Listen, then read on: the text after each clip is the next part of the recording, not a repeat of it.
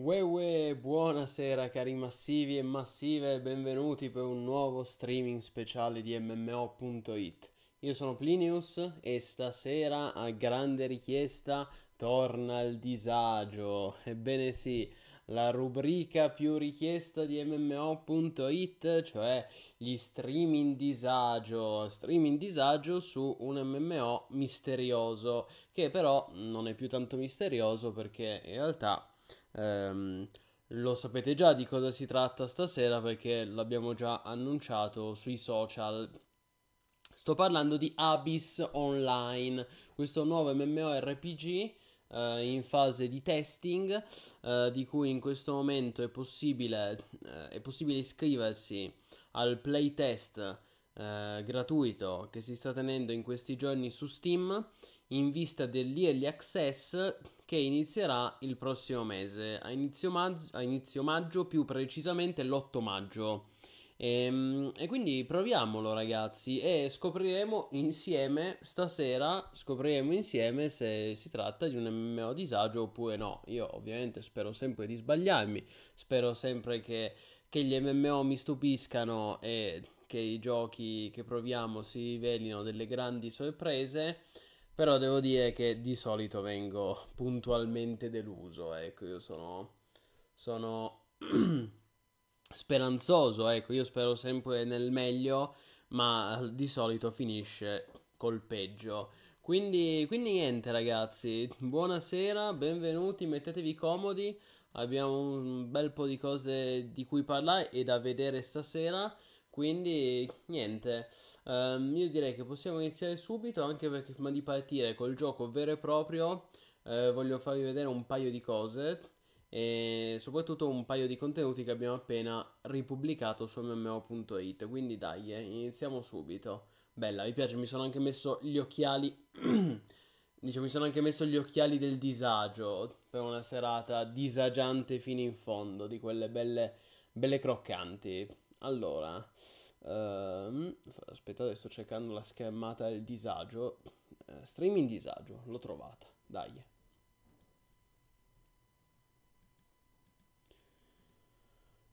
Allora, ecco qui, ecco qui. Allora, sostanzialmente, Abyss Online, questo nuovo MMORPG indie, il cui sviluppo era iniziato come un MOBA nel 2021 e che adesso sta per uscire negli Access. Buonasera, CRB, buonasera, benvenuto su MMO.it, buonasera a tutti ragazzi. La fase di appunto questo playtest è iniziato la scorsa settimana, però è iniziato il 18 aprile. Solo che il 18 aprile eravamo leggermente impegnati con No Rest for the Wicked, che tra i due meritava, diciamo, era un po' più importante. Però adesso la novità è che appunto il gioco è provabile su Steam, gli sviluppatori promettono un MMORPG sandbox open world buy to play di tipo fantasy e senza elementi pay to win assolutamente, in vista, come dicevo, dell'accesso anticipato su Steam che inizierà l'8 maggio. Tra l'altro, questo è un dettaglio divertente, diciamo. Gli sviluppatori hanno promesso che il gioco sarà interamente tradotto e doppiato in tutte le 103 lingue supportate da Steam, compreso l'italiano. Quindi vuol dire che sarà non solo sottotitolato, ma interamente tradotto, interamente doppiato in tutte le lingue. Sarà vero, non sarà vero? Io ho i miei dubbi, però chissà, magari sono fatti aiutare dall'IA.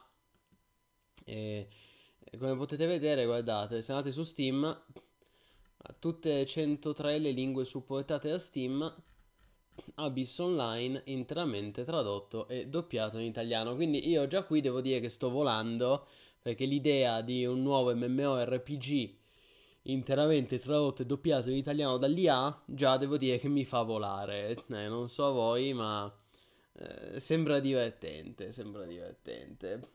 Buonasera anche Stardust, Edopic, buonasera ragazzi, benvenuti, come state carissimi? Stasera ho iniziato un po' prima, sì, perché diciamo che sto cercando, quando possibile, di stiamo cercando quando possibile di iniziare un po' prima le live. Avete visto che anche il salotto di lunedì io e Askezzo l'abbiamo iniziato alle 21:10 e anch'io stasera alle 21:20. Insomma, fateci sapere se apprezzate, perché anche perché so che alcune persone vanno a dormire abbastanza presto, quindi diciamo che non posso streamare fino a l'una di notte, ecco, perché poi molte persone inevitabilmente staccano e salutano. Quindi, come detto, stiamo cercando di iniziare a streamare un po' prima. Non è una cosa che potremmo fare sempre, perché ci sono delle giornate in cui lavoro fino alle 21, quindi bene o male non riesco a iniziare prima gli streaming, 21, 21:30, però fate sapere se apprezzate. Buonasera, buonasera, vedo che vi state connettendo tutti. Buonasera ragazzi, buonasera Luca Tex, BD Silma, Elion. Eh, Lunedì ero a festeggiare, non ti preoccupare, Stardust, sei perdonato. ChatGPT 4 funziona bene, anche i modelli open source o quello di Facebook Lama. Per il doppiaggio, dite, eh? Sì, non so, oddio. ChatGPT funziona bene, ma qui non si parla di traduzione dei sottotitoli, qua si parla proprio di doppiaggio in italiano in tutte le 103 le lingue. Diciamo, non è proprio così facile. Tra il dire e il fare c'è di mezzo il mare. Comunque, per me l'orario anticipato è apprezzatissimo. Normalmente stacco per le 22:30, massimo 23. Top, grande Lucatex. Buonasera, Bomilcale. Addirittura localizzato in italiano completo. È proprio quello che sto dicendo, Bomilcale. Non è una buona notizia, ragazzi. Nel senso, sì, se fosse vero sarebbe una buona notizia. Però a me mi sa tanto di scam. Diciamo che ormai un po' di esperienza in questo campo ce l'ho e vedere questa pagina qui,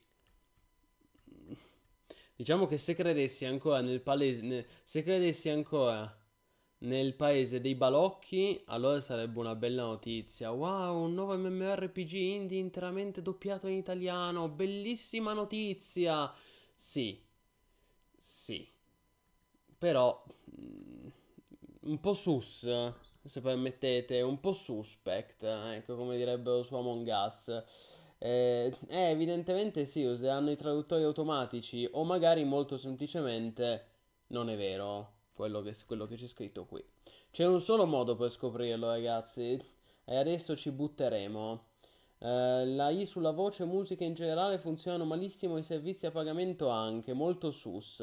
Sì, diciamo, sicuramente l'IA, le intelligenze artificiali miglioreranno tantissimo nel corso dei prossimi anni, non ho il minimo dubbio su questo, però in questo momento, 2024, aprile 2024,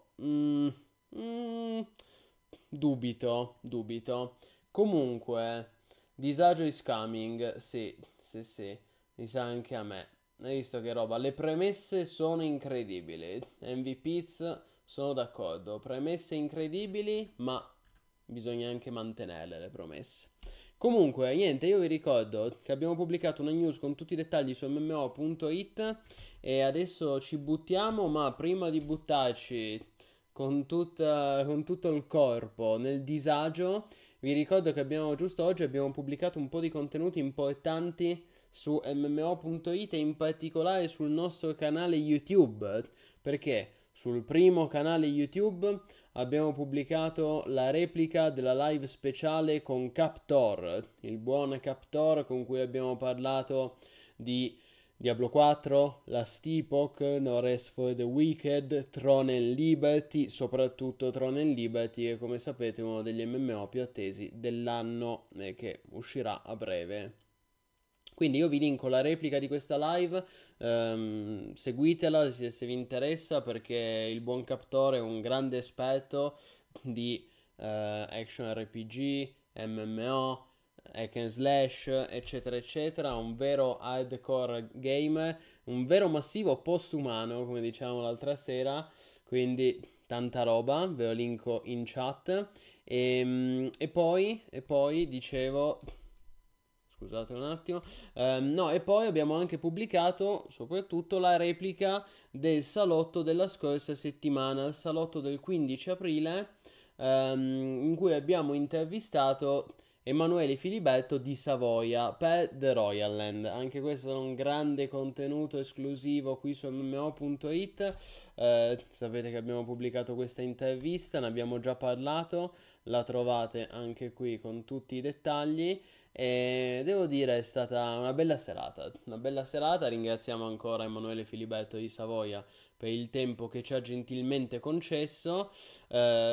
So anche che qualcuno ha avuto da dire sul fatto che è una marchetta, ma sappiate che non c'è nessuna marchetta, nel senso, noi semplicemente abbiamo intervistato Emanuele Filibetto di Savoia e vi abbiamo raccontato eh, come è andata questa intervista, no? Quindi le domande che noi gli abbiamo fatto e le risposte che ci ha fornito Emanuele Filibetto e che ci hanno fornito gli sviluppatori di The Royal Land.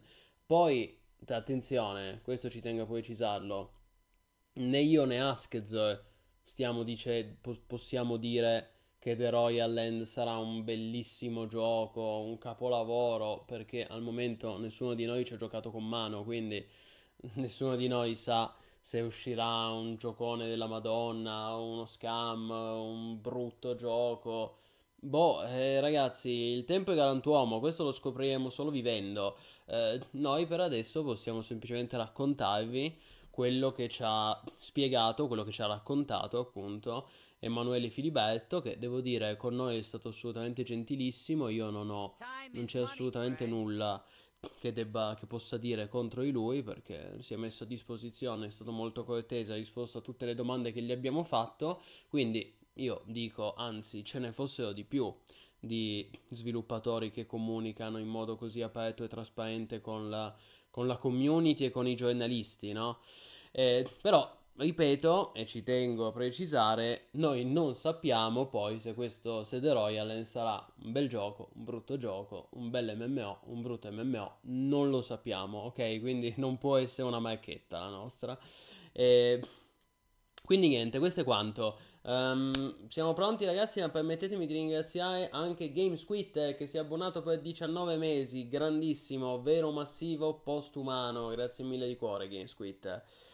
Contenuto regio, MMO ambientato a Torino come Caput Mundi. Sì, diciamo sono stati molto furbi a mettere a livello loro probabilmente sapevano che stavano andando a intervistare, cioè che sapevano che stavano per essere intervistati da noi di MMO.it che siamo di Torino e ci hanno mandato questa immagine con la mole antonelliana. Devo dire, molto bravi, molto bravi. Noi di MMO.it siamo di Torino, quindi perfetto. Lui non è uno sviluppatore, ci mette l'idea, quindi non sappiamo nulla. Sì, esatto, fa un po' da art director, cioè lui è quello che ha dato il là al progetto. Lui è di fatto il Deus Ex Machina, cioè il progetto The Royal Land è partito tutto da lui. Anche quest'idea di questa ambientazione in stampo solarpunk, ambientata nel futuro, è tutto partito da lui. Poi ovviamente Emanuele Filiberto non è un programmatore, quindi poi il developer, chi scrive il codice non è lui, quindi per quello bisognerà vedere come lavoreranno gli sviluppatori di Neosperience, che è il team italiano che si sta occupando appunto della realizzazione concreta di The Royal Land. Comunque, titolo nobiliare incluso nella Deluxe Edition? No, Bomilcale, per quello dovrai pagare l'abbonamento. Sarà l'abbonamento VIP che darà accesso al... Loro hanno promesso anche degli eventi dal vivo organizzati con le case reali. Non lo so, vedremo, ecco, su questo mi permetto di avere, anche questo è un po' sus, mi permetto di avanzare qualche dubbio. Comunque, allora, Silma dice, Blizzard lavora a un nuovo gioco open world non annunciato. Secondo vari annunci, in base a vari annunci di lavoro, sembra che Blizzard stia lavorando a un nuovo gioco open world non ancora annunciato, forse una nuova IP. Ok, ma a sto punto perché cancellare il survival?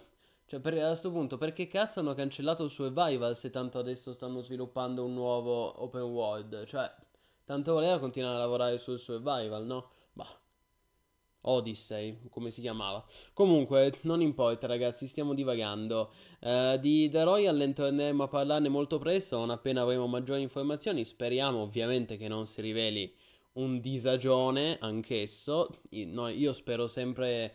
io quando esce un gioco spero sempre che sia un bel gioco, ecco, non auguro il male a nessuno. Dico solo che molto spesso, di sovente, purtroppo, vengo deluso, insomma, e i giochi si rivelano per quello che sono.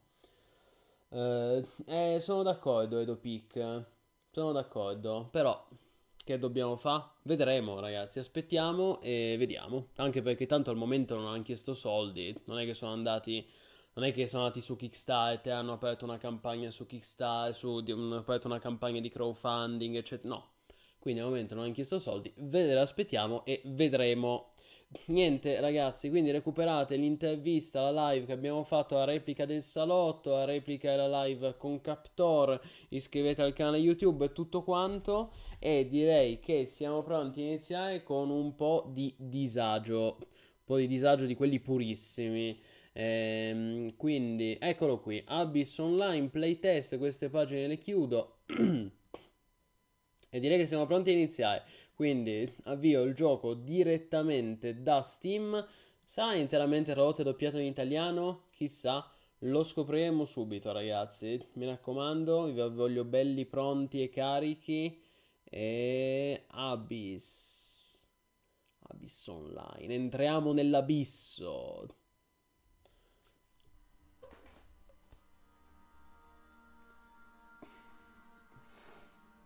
Allora, per carità, in Italia gente che fa queste cose sono pochi. Immagino anche Replay Games fa giochi doppia A, ma neanche. Sì, Replay fa giochi doppia A, Edopic, è corretto.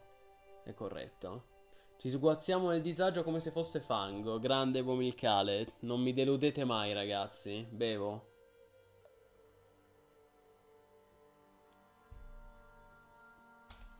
Tra l'altro sviluppato con Unreal Engine, avete visto? C'era il logo di Unreal Engine, non so quale versione. Eh, ma... ma è tutto buio.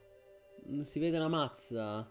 Cos'è una caverna illuminata, una caverna in ombra col sole che arriva. Vabbè, questo è il menu principale di Abyss. Partiamo benissimo, devo dire. Ma le opzioni? Cioè c'è soltanto quit o play. Quit o play. Quit the game? Are you sure you want to quit the game? Beh, diciamo che sono un po' tentato. Però non ci sono opzioni. Devo dire. Devo dire. Partiamo benissimo. Io vorrei modificare. Vabbè, non si può. Non si può. Kill me pulse. Assolutamente kill me pulse intensifies. Vabbè, e play, che devo fare? Dai, ci buttiamo nell'abisso. Che poi, invece di chiamarsi disagio, hanno chiamato abisso, ecco. Dai, ci buttiamo, mi metto anche gli occhiali del disagio. Che vuoi di più? Niente, niente, Bomilcale.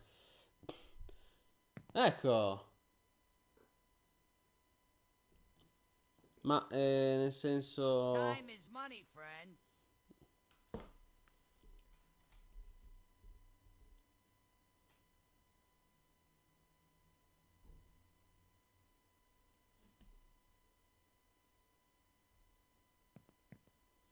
Beh, così proprio. Cioè, ma non ho creato il PG, non ho fatto nulla. Cioè, così proprio. Buttato nel mondo. Frosthaven, Hold the Wall, Devil Spring, Frosthaven mi... Perché è sparito? È sparito il messaggio.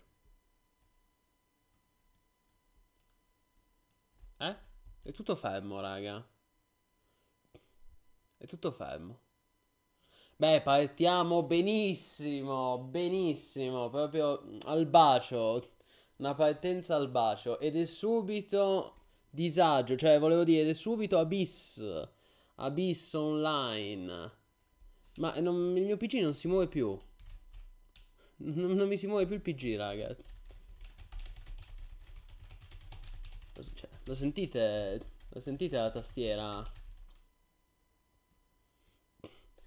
Vabbè, nel frattempo permettetemi di ringraziare Palla TV che si è abbonato di è il momento migliore. Abbonato per 22 mesi, grandissimo, vero massivo, postumano, grazie mille di cuore a Palla. Sei giunto nel momento giusto, devo dire. La creazione del PG è antiquata come concezione. Sì, ma... ma perché poi perché la chat occupa mezzo schermo? Allora, block guild invites, mute group. Ma io vorrei soltanto ridurla un po'. Cioè, non ho mai visto una chat così grossa. Le opzioni, fammi tutti. Eccole qui. Oh, ecco. Allora, il gioco guadagna punti. Quindi, 2K, sì, unlimited. No, unlimited, calma che non vorrei che mi bruciasse. Facciamo così. VSim, va bene. Autosave. Io tra l'altro ho una 1060, quindi non so francamente quanto possa girare bene. Eh, credo che la grafica sia l'ultimo dei problemi, però nel dubbio bastiamo un po' la grafica che too much graphics poi fa male agli occhi, no? Stop the graphics, come diceva Ritlock Brimstone all'epoca. Mettiamo tutto su medio e che Dio ce la mandi buona. Poi audio. Ah, è tutto a zero, ma perché a zero? Dai, su, un po' d'audio. Ma guarda te, devo impostarli io manualmente i volumi, ma tutto a zero. Pronto? Pronto, pronto. Mi sentite? Dacci un segno, pronto. Audio quality low. No, dai, almeno la qualità dell'audio. Cioè, mettiamola. Cioè, c'ho un. Mettiamo epic, qualità dell'audio epico. Poi. Vuoi sentire qualcosa? Io non sento nada. Controlli. Q. Che è? Q, E, R. Ah, ma quindi mo ci si muove con Q, E, R. Mouse wheel. Vabbè.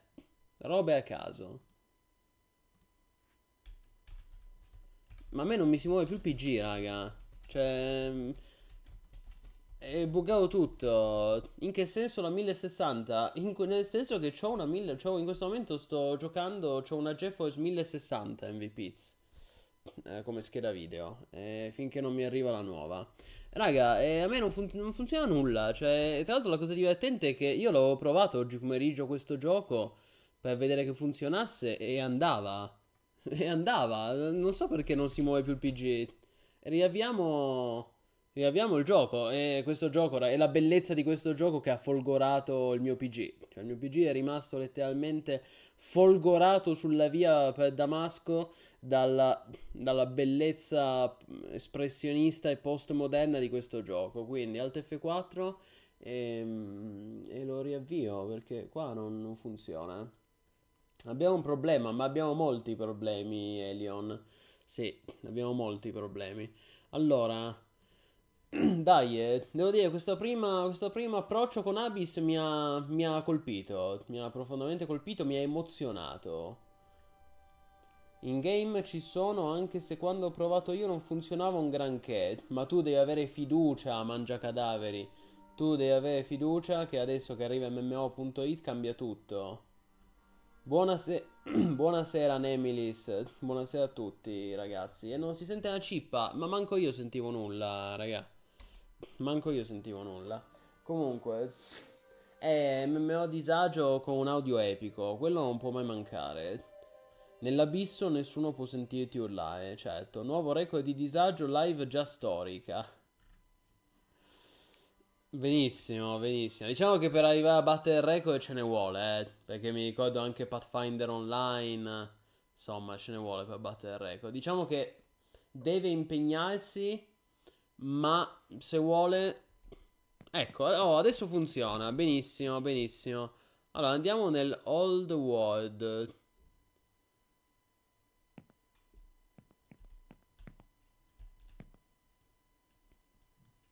Beh, questo vecchio mondo, devo dire, fatto molto bene.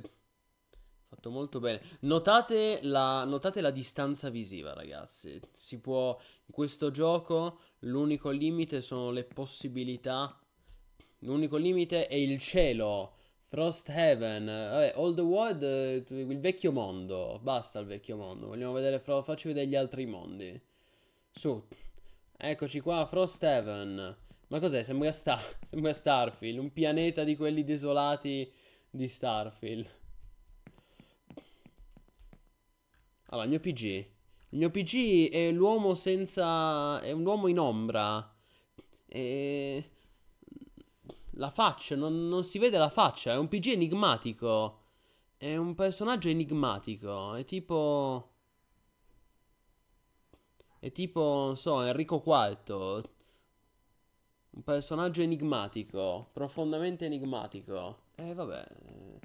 Così, misterioso, ci piace misterioso. L'uomo senza ombra. In questo gioco si fa tutto, palla.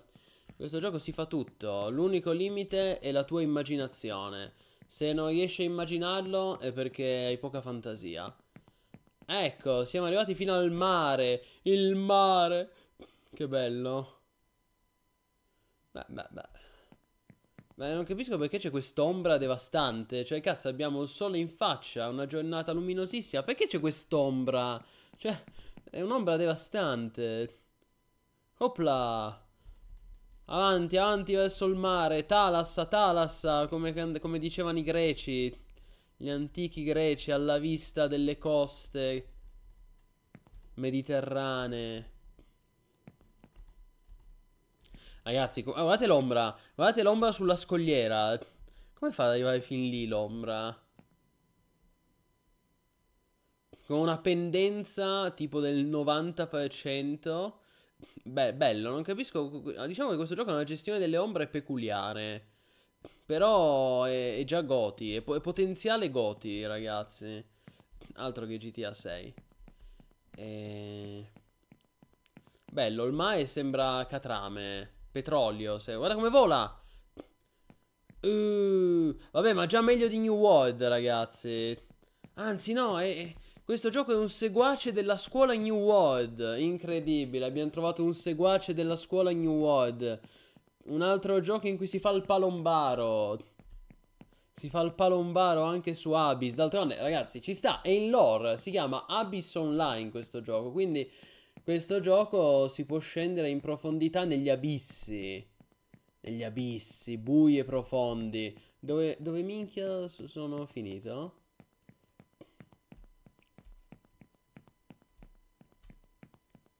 Sempre più in profondità. Vabbè, ma sto andando nella fossa delle Marianne praticamente.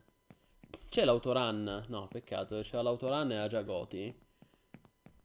È il palombaro. Palombaro Simulator, ragazzi. Sì, questo gioco ti scruta dentro. Io non. Comunque, lui è proprio l'uomo senza volto. L'uomo senza volto. Resterà un mistero il suo volto. Non si vuole rivelare. Beh, devo dire, si vede che hanno speso molte risorse per fare questo MMO, eh. Grandi risorse, grandi tecnologie, grazie all'uso di Unreal Engine 5. Ed ecco, e uscimmo infine a rivedere le stelle. Notate anche l'entrata e l'uscita dall'acqua. Che sembra, non lo so cos'è, sembra catrame, tipo. Cioè, non c'è proprio non c'è uno stacco. Vabbè. Eh... Interessante, devo dire, questo gioco è molto innovativo da tanti punti di vista. Non avevo mai visto un gioco così. Quindi almeno è qualcosa di diverso, no? Un gioco a suo modo rivoluzionario, almeno nelle intenzioni. Vediamo un po' cosa si può fare. Voglio vedere come fai a uscire. Beh, boh. Sono andato dritto, sono uscito. Comunque, è una demo di quando appena apri Unreal Engine. E in sviluppo gli sviluppatori si fregiano del fatto che questo gioco è in sviluppo da 3 anni, 4 anni, dicono dal 2021 se non sbaglio hanno detto, quindi 3 anni di sviluppo e d'altronde si vede, no ragazzi, cioè 3 anni di sviluppo voglio dire, si vede come, porca miseria, si vede. Guardate l'interfaccia, guardate il comparto tecnico, notate le animazioni. Notate il sistema di illuminazione delle ombre. Notate le ombre con questa faccia. Cosa mi rappresenta questo? Niente, lui è così. L'uomo. Cioè, c'ha il sole in faccia, ma è completamente buio. Ah, ma perché non l'ho ancora sbloccato? Ma certo, ragazzi, questo è il PG non è ancora sbloccato. E quindi è buio, è tutto nero, perché dobbiamo ancora sbloccarlo come PG. Quindi niente, per sbloccarlo si sblocca l'endgame, o se no, magari pagando una microtransazione. Ma vediamo un po' l'interfaccia. Allora, ecco l'inventario. L'inventario, devo dire, molto, molto essenziale. Vestiamoci tutto punto a questo punto. Scusate il gioco di parole. C'è la plate chest, leather helm. Bene, il cappuccio. Sì, sì, il cappuccio fa il misterioso. Poi, building plan. Ah, per costruire. Ah, pure ingegnere. Ma pensa. Sì, una bella claymore. Smelter, touch. Va bene. Frost staff. Holy stuff. Holy shit. Vediamo un po' cosa si può fare a questo punto. Ecco, allora vedete che il gioco inizia a prendere forma. Vedete le spell, Gigantify, Awakening, Purge, poi Pull Heal, Holy Orb e Pray. C'è molto da pregare per questo gioco, diciamo. L'abisso sei tu. Ragazzi, come al solito, ricordate che se guardi troppo a lungo nell'abisso, l'abisso inizia a guardare dentro di te. Una delle grandi leggi della vita, come diceva Nietzsche. Vediamole queste spell. Oh, la Madonna. Oh, la Madonna. Ah, ecco, non è più l'uomo senza ombra. Adesso lo vediamo quest'uomo. Forse era meglio non vedere. Niente, è tornato ad essere l'uomo senza ombra. Quindi in pratica questa spell diventa un gigante. Ma per tipo un secondo dura. Ah, però. Beh, che animazioni, signori. Beh, me coglioni, come dicono a Roma.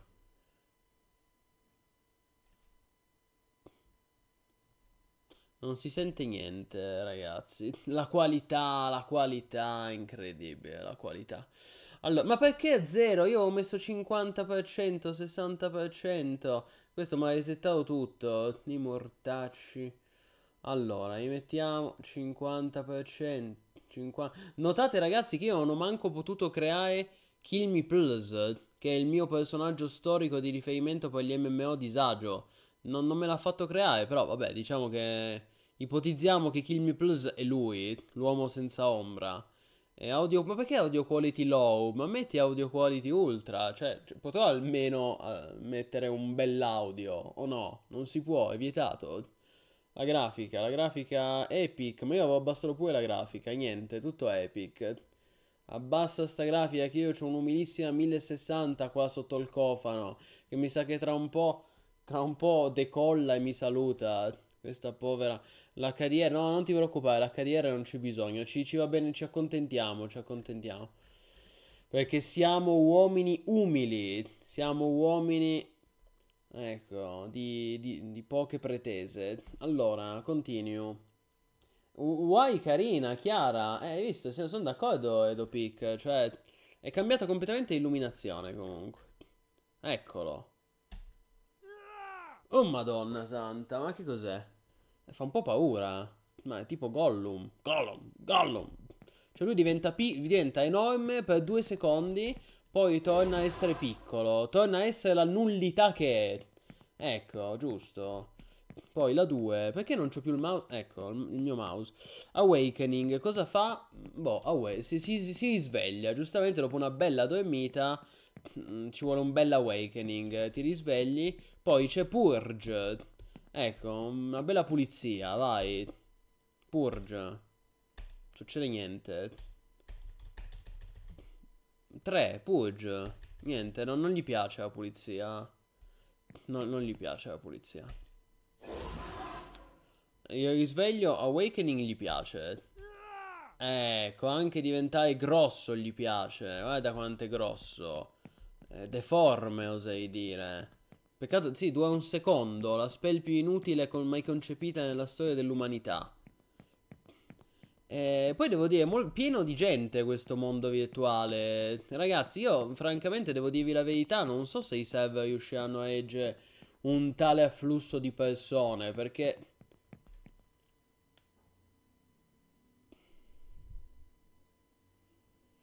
non so se si vede la vastità del cazzo ecco che me ne frega. Però devo dire paesaggi molto vasti che si estendono a vista d'occhio. Sembra Death Stranding. Ecco, gli sviluppatori di questo gioco si sono ispirati al maestro, a Hideo Kojima. E a questo punto io, caro mio uomo gigante, tra l'altro quando diventa gigante fa così, fa... Io a questo punto direi di farla finita. È così invitante l'idea di buttarsi di sotto. Facciamola finita, ragazzi. Incredibile come l'illuminazione sia collegata alla qualità delle texture. È la qualità, MVP, è la qualità. Qua stiamo sfiorando l'apoteosi, sono d'accordo, Redones. Questo è un capolavoro postmoderno che purtroppo nell'industria videoludica odierna non verrà compreso perché ormai la gente non capisce più niente, ragazzi. Quindi non verrà compreso questo capolavoro d'arte moderna. Sì, sì, esatto. Vedo una certa cura nei paesaggi molto sobri, forse troppo, ma perché è la metafora di un mondo desolato e desolante, John, questo Abyss Online. Sì, sì, se la gioca per il Goti. C'è un player prima, dove? Dov'è? Dov'è? Andiamo alla ricerca di un play, di quel player che sta giocando. Sembrano fuori mappa di WoW, sì, sì. Boh, vabbè, a questo punto, addio, è stato un piacere, kill me please o qualsiasi sia il tuo nome. Aspetta, prima, proviamo anche la spada. No, ma che ce frega, è la spada. Addio, addio, è stato... È giunto il momento di farla finita! Ecco. Benissimo, benissimo. Una cosa voleva fare, voleva farla finita, ma il gioco lo teneva sulla retta via. Niente. Il gioco non ti permette di farla finita in questo gioco, ragazzi. Questo gioco ti salva dal suicidio. Pensate l'intelligenza, pensate alla filosofia di questo gioco che ti salva dal farti del male. Tu vuoi farla finita, ma il gioco ti tiene sulla retta via e dice: no, no, no, no, adesso ti salvo io. E tu dici: grazie. Troppo gentilissimo proprio. Cioè, ce n'era proprio quello che volevo. Quindi niente, non possiamo manco farla finita. È un incubo, è un girone infernale. Stiamo sognando, sto sogno o son desto? Magari è tutto un sogno, ragazzi. Alla fine la via, il gioco ti tiene in ostaggio, Nemilis. Sì, sì, sei immortale. Altro che Immortals Phoenix Rising, altro che Immortals of Aveum. Qui abbiamo Immortals of the Abyss, gli immortali dell'abisso. Sotto l'abisso c'è uno specchio gigante. Esatto, e così vedi te stesso. Cioè, questo gioco è un modo per riflettere su chi l'ha creato e su chi lo fruisce, no? Cioè, è un'opera filosofica. Next target con L. Ma perché L per il next target? Cioè, è scomodissimo L. Però in questo modo almeno sappiamo dove sono gli altri player, no? Next target. Io sto targettando gli altri player, ma sono io questo. Cioè, credo di essere io che sto targettando in realtà. Cioè, credo di stare targettando me stesso. Double click, double attack, auto attack. Allora, non ho neanche capito se questo gioco è un action combat o un tab targeting. Voi che ne dite? Secondo voi è action combat o tab targeting? Non è facile dirlo se non trovi qualcuno da menare. Ti puoi buttare. Buonasera, buonasera Claudia, benvenuta su MMO.it. Sì, mi sono già buttato, ma purtroppo non è servito perché il gioco ti tiene sulla retta via. Io mi butto, ma beh, devo dire, animazioni di altissimo livello. Non slitta per nulla in questo gioco, ma proprio effetto pattino. assolutamente inesistente.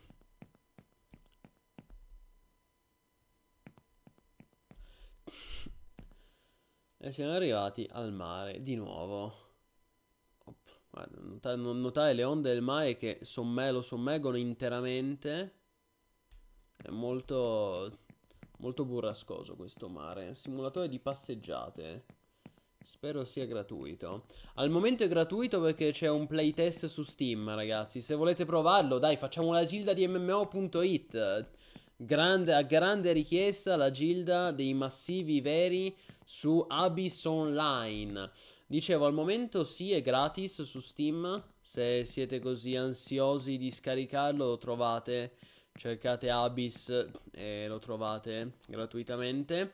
Ma l'8 maggio uscirà in Early Access su Steam e credo che lì sarà a pagamento. Beh, ragazzi, d'altronde ci sta, no? Pagare. Insomma, la qualità bisogna pure pagarla. Non si può mica pretendere che sia sempre tutto gratis, no? È un gioco con un open world così grande. Guardate quanto è grande, è enorme. Cioè, questo gli fa una pippa. Ad Daggerfall gli fa una pippa. Con questo open world immenso, enorme, liberamente esplorabile. E quindi sì, lì l'Access sarà a pagamento.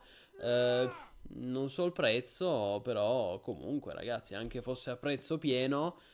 Guarda che bella animazione. Che non lo vuoi pagare il prezzo pieno per queste belle animazioni? Dai, No, le casette ormai sono vecchie, Claudia. Cioè, non vanno più di moda le casette. In 12 giorni lo sistemano easy. Ma sì, ma basta correggere un po' il bilanciamento. Il problema di questo gioco è che è un po' sbilanciato in PvP. Nel senso che in PvP, quando tu lanci Pull Heal e Holy Orb assieme, è una build rotta. Nel senso che shotti tutti in PvP. Quindi prima dell'early access devono assolutamente devono diciamo migliorare un po' il bilanciamento in un'ottica PvP endgame. Per il resto io non ho nulla da dire a questo gioco, nel senso vai con Dio, cioè è pronto, è fatto, finito, completo, cioè è pronto a uscire e a rivoluzionare l'industria degli MMO. Ecco, non so se siete d'accordo, però questo è la mia umile opinione.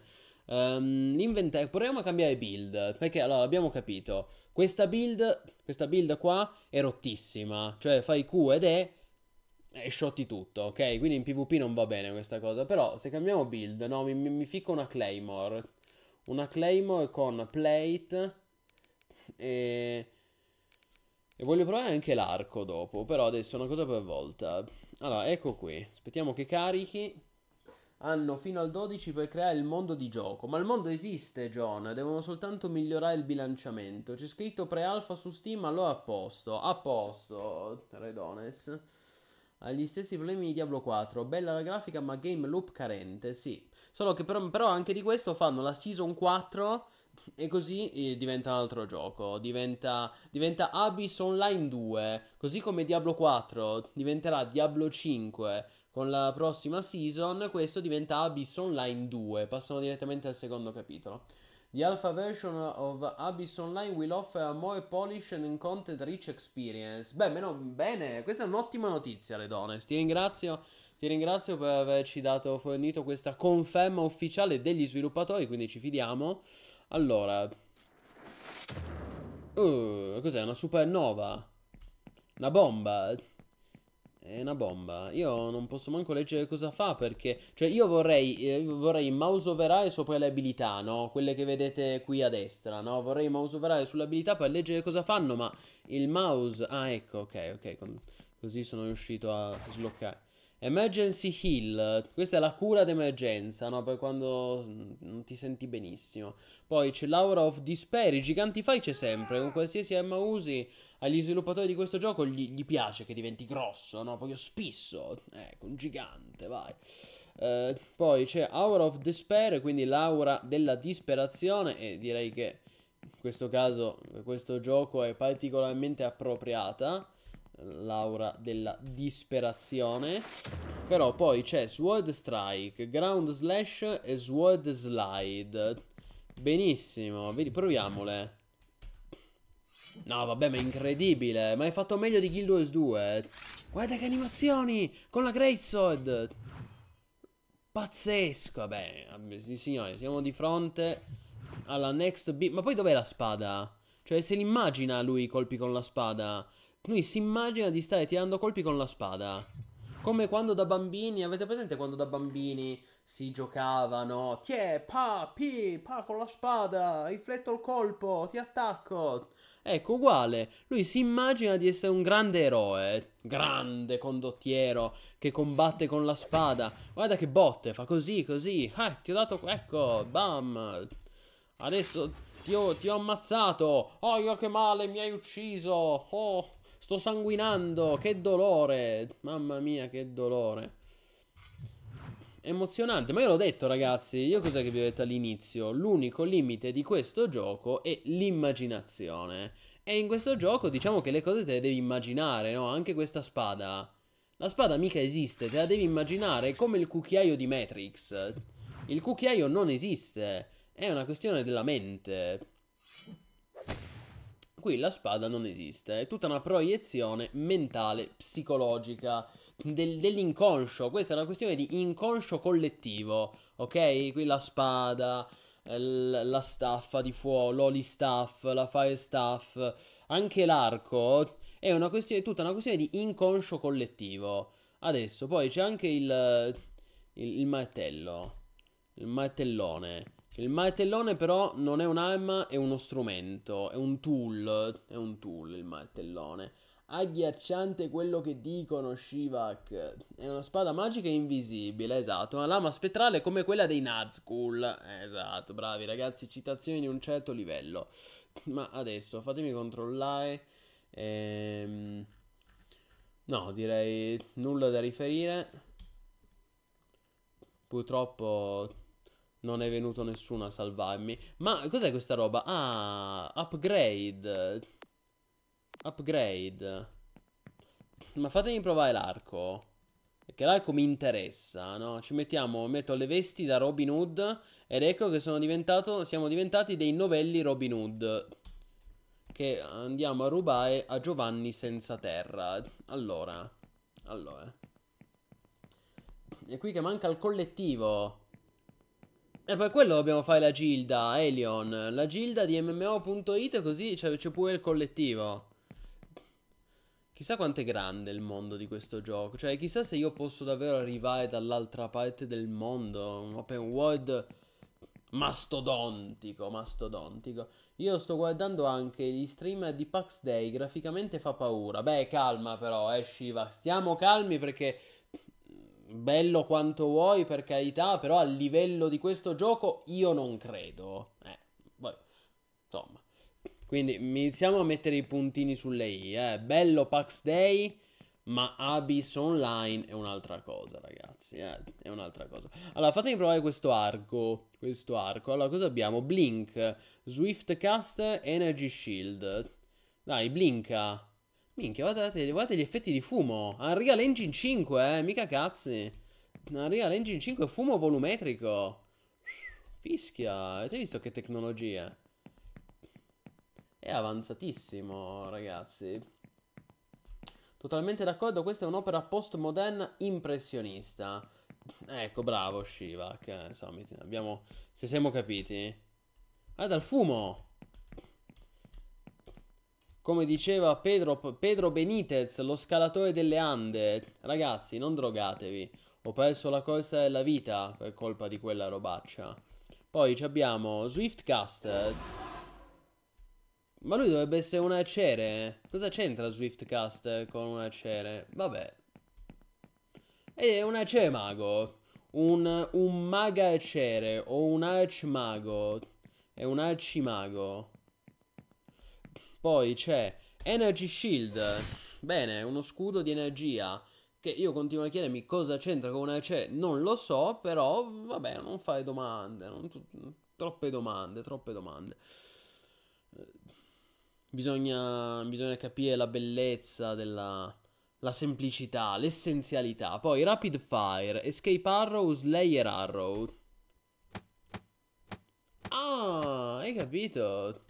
Questo è OP, ragazzi. Non so se avete visto, forse vi siete distratti, ma in questo gioco bisogna fare grande attenzione. Con questa build, con questa build, tu prima ti spari Swift Cast, poi fai Blink, poi Energy Shield e poi spari. Bam. E beh, incredibile. Build rottissima. Build rottissima. Con questa in PvP non ti sconfigge nessuno. Poi tu ci fai anche Escape Arrow. Guarda, è bello questo Escape Arrow. E poi ci aggiungi Slayer Arrow. Guarda Slayer Arrow che roba. Ma ragazzi, questo è il... Guardate, guardate questa. Escape Arrow. Bam! E lui fa Hoopla! E vola all'indietro, no? Signori, allora io qui lo dico. Siamo di fronte all'Ashes of Creation Killer. Ma chi ha più bisogno di aspettare Ashes of Creation, che lo vedremo nel 2029, nel 2035, quando hai Abyss Online, con queste build, con questo theory crafting, con questa complessità strutturale, c'è anche l'housing, insomma, si può fare di tutto. È il gioco. Questo gioco è un abisso, ragazzi, ve lo dico. Se inizi a giocarci, non so quando finisco.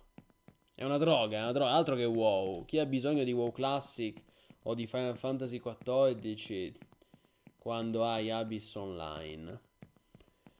Vabbè, questo è il gioco, nel senso che... Che succede? Io sto provando a vedere. Posso costruire... Non so, ecco, almeno sfruttiamolo questo mondo così grande, no? Costruiamo una casa.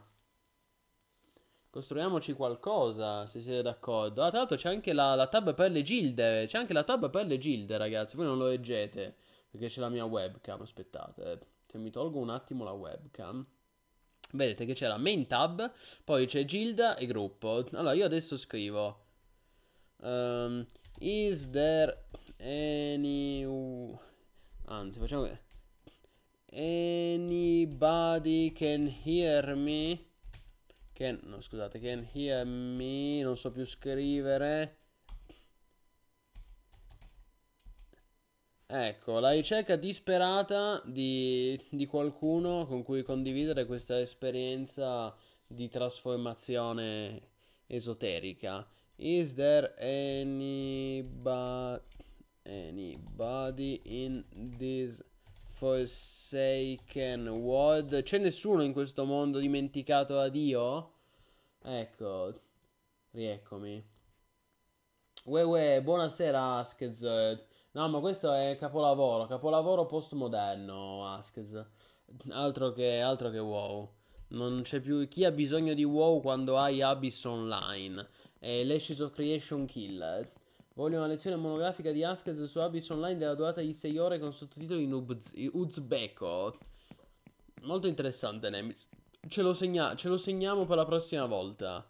D'altronde il buon Askez è arrivato in chat, quindi benissimo. Benissimo.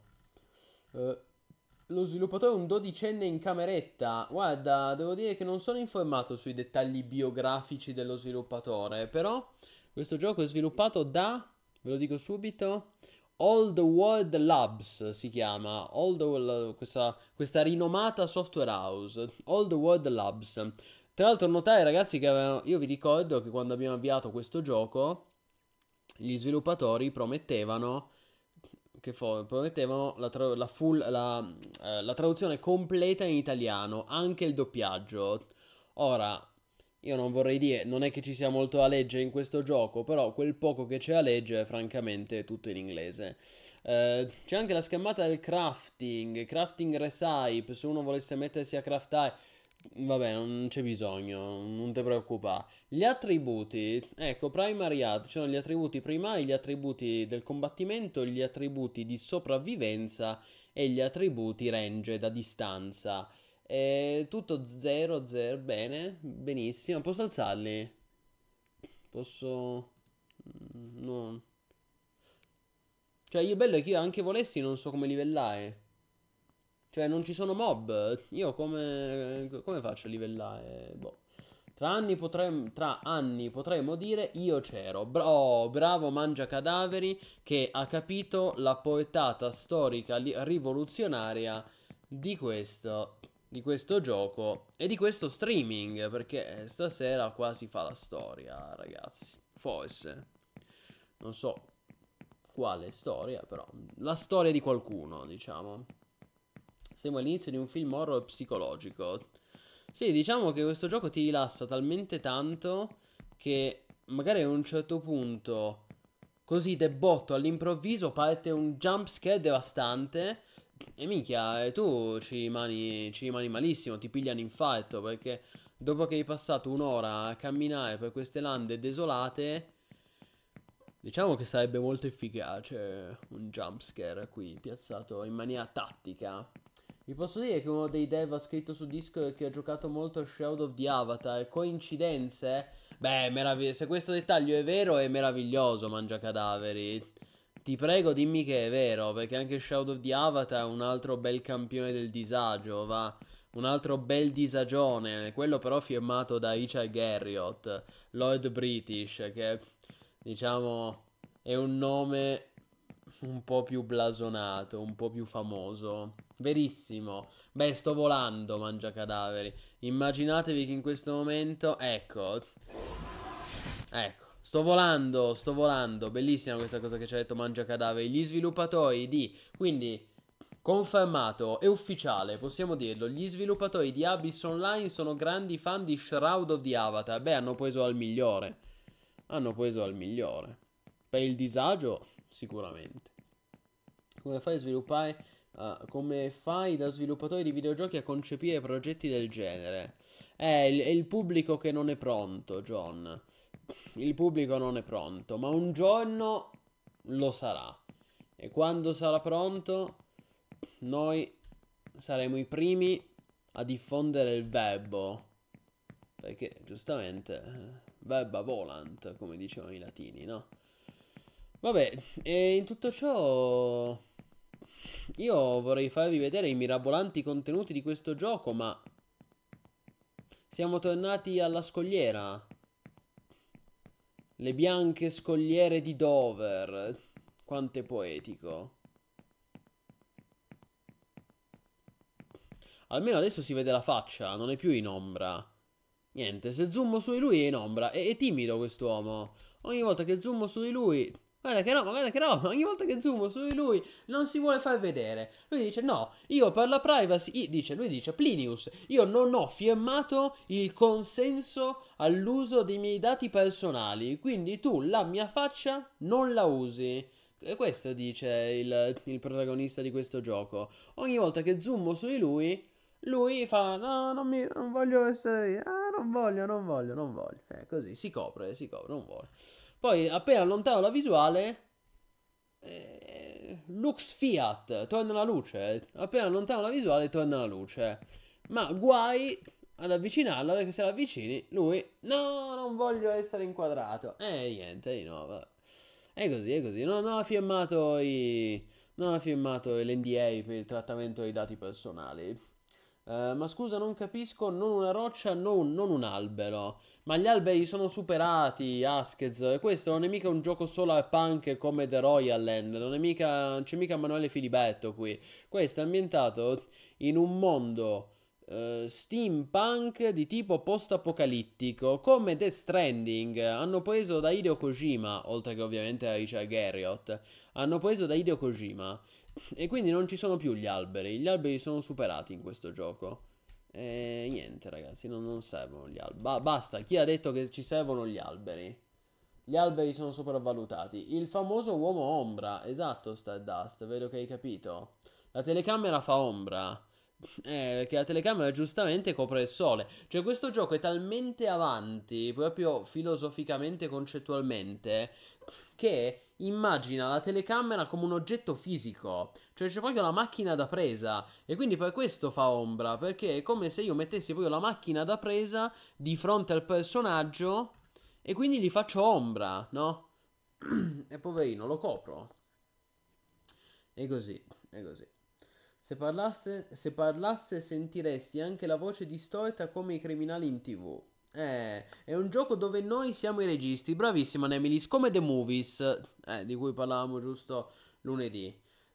D'altronde, gli sviluppatori di questo gioco hanno preso ispirazione dai migliori, da Richard Garriott e da Peter Molyneux, due geni del game design degli anni 90. A sua difesa aveva nominato anche altri MMO ben fatti, ma Sota mi è rimasto in mente. Beh, certo, diciamo che Shroud of the Avatar rimane sempre impresso, per i motivi sbagliati, però sicuramente rimane impresso. Allora, ma se io adesso io voglio buttarmi, ma voglio buttarmi di sotto andando all'indietro, cioè utilizzando questa spell qua, l'escape arrow, e vediamo un po' come... Vediamo. Vai. Bellissimo. No, bellissimo. Guarda come vola. Meraviglioso, ragazzi. Vabbè, cosa volete che vi dica? Secondo me possiamo fermarci qui. Abbiamo raggiunto l'apoteosi. L'apoteosi. Vediamo soltanto cosa ci aspetta oltre questo promontorio. Esatto, fanculo gli alberi, basta far legna. Sì. Non è mica New World. Non è mica New World questo gioco. Niente, non ci si può arrampicare. Ecco, ma se io... Ma se io sloggo, no? Cioè, adesso mettiamo che io dica basta. Ecco, e sloggo. Quando ritorno... Da dove ricomincio? Ah, ma c'è anche una musichetta, la sentite? Molto bassa, per non disturbare, ma... Tra l'altro questa schermata che si vede nel menu principale, nel gioco non l'ho vista, finora non l'abbiamo incontrata. Però, evidentemente esiste questa grotta, esiste questa caverna. La troveremo mai?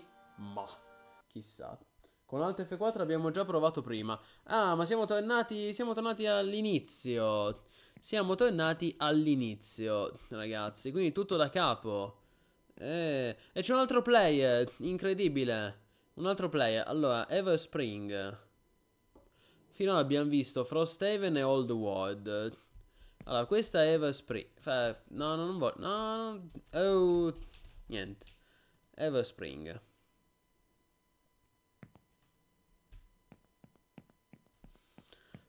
Allora, questa è Everspring. Devo dire, sono molto interessante questa struttura. Bello. Hanno fatto una fornace e basta. Una fornace molto in ombra. Chi è che mi attacca? Il PvP. Hanno fatto una fornace. Devo dire, si sono sforzati. Grande sforzo architettonico. Beh. Bene. E anche Ever... Come si chiama questa zona? Sto leggendo al contrario. Ever Rising. E anche Ever Rising l'abbiamo esplorato. Everspring, scusate. E anche Everspring l'abbiamo esplorato. Adesso vediamo Frosthaven. Forse è quello di prima, Frosthaven. Sì, Frosthaven è quello in cui eravamo prima. È questo mondo post-apocalittico alla Death Stranding. Però meglio di Death Stranding. Cioè Hideo Kojima deve solo imparare. Diciamo che per Death Stranding 2 sarebbe molto intelligente da parte di Hideo Kojima imparare da questo gioco. Con umiltà. Senza grandi proclami. Con modestia. Ma imparando la lezione che questo gioco impartisce. La grande lezione di vita proprio. A questo punto rimane soltanto Mistcroft, perché anche Old World l'abbiamo già visto prima, giusto? Colpo di scena, un obelisco. Eh sì, perché ogni volta ricominci da capo. Tra l'altro, non notare che non è manco in 3D, cioè buttato proprio lì questo portale. Vabbè. Quindi, Old World, devo dire, molto bello. Sembra una zona no clip di WoW. E rimane soltanto Mistcroft. Dopodiché potremmo dire di averlo esplorato tutto. L'universo di... Ecco, questo è un deserto. Questo è già più interessante. Questo è già più interessante perché hanno costruito una palizzata. O meglio, hanno iniziato a costruire una palizzata. A perdita d'occhio. Poi, a un certo punto, si sono stufati e hanno detto, sai che c'è? Io ci ficco una porta e me ne vado. E arrivederci. Chi si è visto, si è visto. Il progetto continua... Perché vedete che qui continua il progetto della palizzata, ma la palizzata si ferma. E chi si è visto, si è visto. Quindi proprio...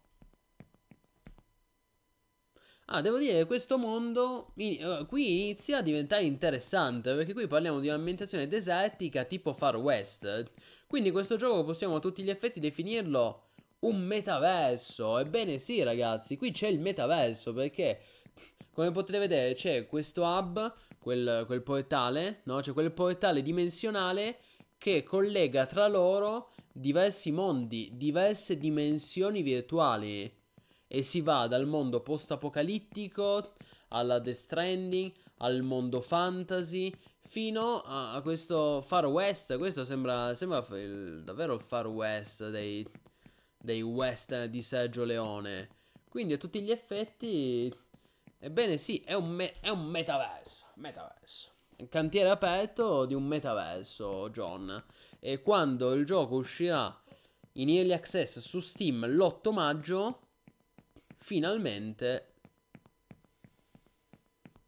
ci sarà il metaverso, il vero metaverso, che non è quello di Fortnite, non è quello di Ready Player One, è il metaverso di Abyss. Potremmo chiamarlo l'Abyss verso o il metabisso, il metabisso. Ecco, rivoluzionario, ragazzi. Rivoluzionario con questi paesaggi. Peccato che non c'è il fall damage, alla fine sarebbe così bello poter. Almeno sarebbe bello se potessimo almeno farla finita, no? Che dici, caro il mio PG, buttati dalla scogliera e falla finita, no? Invece no, è condannato a vivere per sempre in questo mondo. Ma d'altronde che vita è questa? Come dicevano in Blade Runner. But then again, who does? Who does? Cioè, chi è che vive davvero? È una metafora, ragazzi. Questo gioco è una metafora, nel senso che noi guardiamo questo PG, l'uomo ombra. Noi guardiamo l'uomo ombra, no? L'uomo che non vuole essere inquadrato. E lo denigriamo, e lo canzoniamo, no? Lo prendiamo in giro, diciamo. Ah, poveraccio quest'uomo ombra che è condannato a vivere imprigionato in questo mondo. Poi però ci pensi e dici, ma alla fine non è quello che succede a tutti noi. Tutti noi uomini siamo imprigionati all'interno di questo mondo, che noi lo vogliamo oppure no. La grande metafora, il grande insegnamento di questo gioco, ragazzi. Ebbene sì, altro che fantozzi, qui siamo a livelli proprio esoterici, filosofici. Dov'è la ecco, mi metto l'arco e con l'arco la mia mossa preferita è quella dell'arco che si butta di sotto, comunque, eh. La mossa dell'arco che si butta di sotto è la mia preferita. Escape arrow, ecco, siete pronti? Aspettate, Es- Via! Upla! Niente, però non muore perché è immortale. È prigioniero di questo mondo, ma d'altronde chi non lo è? Chi non lo è? Chi non lo è? Chi... E direi che con questo bellissimo paesaggio che si alterna tra mare, montagna e cielo infinito, possiamo chiudere questo streaming disagio che mi rendo conto non è stato lunghissimo, però raga, il gioco questo è. E d'altronde io mi tengo pienamente soddisfatto di quello che abbiamo visto. Io non chiedo agli sviluppatori niente di più. Ecco, non voglio veramente, non voglio disturbarli, non voglio compromettere la loro visione creativa e autoriale. Perché quando si parla di opere d'arte bisogna rispettare la visione autoriale degli sviluppatori. E questo gioco ha una grande visione autoriale, perché sapete che, come diciamo sempre su MMO.it, i videogiochi possono essere opere d'arte e devono ambire ad essere opere d'arte. Quindi, signori e signori, questo e Abyss Online. Ci sarà anche un Abyss Offline? Questo lo scopriremo solo vivendo. Io ringrazio questo gioco per i grandi insegnamenti di vita che ci ha fornito in questa breve prova di un'oretta, ma sappiate che se anche voi siete vogliosi di provare ed esperire le stesse emozioni e sensazioni che io ho provato qui stasera, potete scaricarlo gratuitamente da Steam. Mi raccomando, approfittate di questa grande offerta perché poi l'8 maggio il gioco uscirà in accesso anticipato sullo store di Valve e lì sarà a pagamento. Ma d'altronde vuoi non pagare il prezzo pieno per questa opera d'arte, per Abyss Online? Ovviamente sì. Signore e signori, salutate l'uomo ombra. L'uomo ombra che ricordiamo non ha dato il suo consenso per il trattamento dei dati personali e per questo non vuole essere inquadrato in faccia. Legittimo, ci sta. Salutiamo l'uomo ombra e lo lasciamo al suo destino. Per sempre imprigionato in questo mondo virtuale. Per sempre, per l'eternità imprigionato in questo metaverso. Ma d'altronde, chi non lo è nel suo metaverso?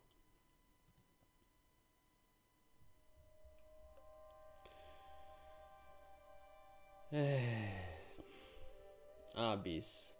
Grazie. Salutiamo Abyss con Quit.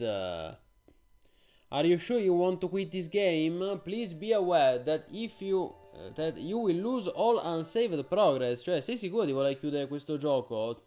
Per favore, sii consapevole del fatto che se chiudi il gioco perderai tutti i progressi non salvati. If you do leave this application, I would like to wish you a nice day and hope you will return soon. Cioè, se chiudi questa applicazione, se davvero stai pensando di chiudere questo gioco, lo dice con un tono vagamente minaccioso, tra l'altro, se davvero stai veramente pensando all'idea di chiudere questo gioco, io vorrei augurarti una buona giornata e e sperare che ritornerai molto presto. Grazie, io vorrei ringraziare calorosamente e affettuosamente lo sviluppatore di All the World Labs, promettendogli che torneremo molto presto. Ci rivedremo, mettiamola così, ci rivedremo. Non so quando, perché bisogna mantenere un po' di mistero, come ci insegna tra l'altro questo gioco, bisogna sempre mantenere un po' di mistero, ma ci rivedremo, sicuramente. Bene. Ah, signori, che esperienza trasformativa che è stata questo Abyss Online. Questo è quanto, questo era il gioco, ma non ve ne andate, non è finita perché è venuto il momento clou della serata. E che se conoscete MMO.it sapete già di cosa sto parlando. Nel frattempo io bevo perché dopo questa esperienza trasformativa ho bisogno di, come dire, di idratarmi, ok? Quindi alla salute.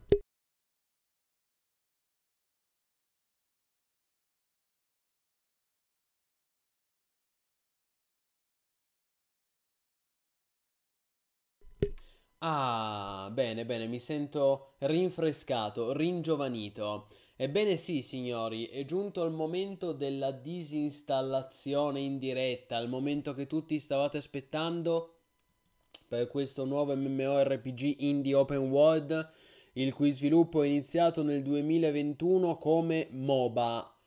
E se lo dicono loro, sicuramente gli crediamo. Si vedeva che era un MOBA, l'avete viste le meccaniche tipiche dei MOBA. Avete visto che c'era la mappa con mid lane, tutte le varie lane, insomma, era palese, no, palese che fosse un MOBA. E quindi Abyss, io vi ricordo potete giocarlo su Steam, vi lascio il link in chat, ma non perdiamo altro tempo e direi che andiamo con installazione applicazioni di Windows. Ed ecco qui Abyss Playtest. Siete pronti? Aspettate che metto gli occhiali del disagio per proteggermi da cotanta visione. Abyss Playtest. Disinstalla così ci liberiamo anche un po' di gigabyte. Benissimo. Allora, giustamente Steam ci avverte il classico messaggio di avvertenza. Vuoi disinstallare Abyss Playtest da questo dispositivo? Resterà nella tua libreria, ma sappi che se vorrai giocarci in futuro dovrai scaricarlo nuovamente. E io dico, grazie Steam, non ti preoccupare. Vai tranquillo proprio, tranquillissimo. Bene, è fatta, è fatta. Vediamo un po'. Allora, adesso voglio avere la conferma che non si sa mai. Fatemi cercare Abyss Online. Scusate, senza online, solo Abyss, si chiama Abyss Playtest. Disinstallato. Quant'è che pesa se volessi mai riscaricare? No, 8 quasi 9 gigabyte. 9 gigabyte per questo capolavoro d'arte moderna. Molto bene, signori. Siamo liberi. Finalmente siamo liberi. Buonasera Anello, buonasera, benvenuto, benvenuto. Capolavoro incompreso, sì. Sono d'accordo con Elio, un capolavoro incompreso. Non ti preoccupare Anello che sei arrivato in ritardo, perché come sempre su MMO.it pubblicheremo la replica di questo MMO Disagio, di questo disagione. Ed è stato un disagio purissimo, ragazzi, proprio distillato di disagio. A questo punto io direi che se volete, prima di salutarci, possiamo fare un po' di just chatting, se volete. Parliamo un po'. E tanto ci vediamo già domani, ragazzi. Ci vediamo già domani perché ci sono un po' di titoli da portare. E domani credo che continuerò No Rest for the Wicked. E poi, ecco, c'è l'alfa di Pax Day. Sapete che, se vogliamo parlarne un attimo, è iniziata giusto ieri l'alfa di Pax Day. Che io avrei portato molto volentieri qui su MMO.it. Sapete che il gioco ci interessa. A me, sia a me che ad Askez l'avrei voluto streamare molto volentieri, con un grande piacere. Però purtroppo non lo regge. Cioè, il mio computer in questo momento non lo regge. Nel senso che Pax Day è un MMORPG con un comparto grafico molto importante e utilizza Unreal Engine 5.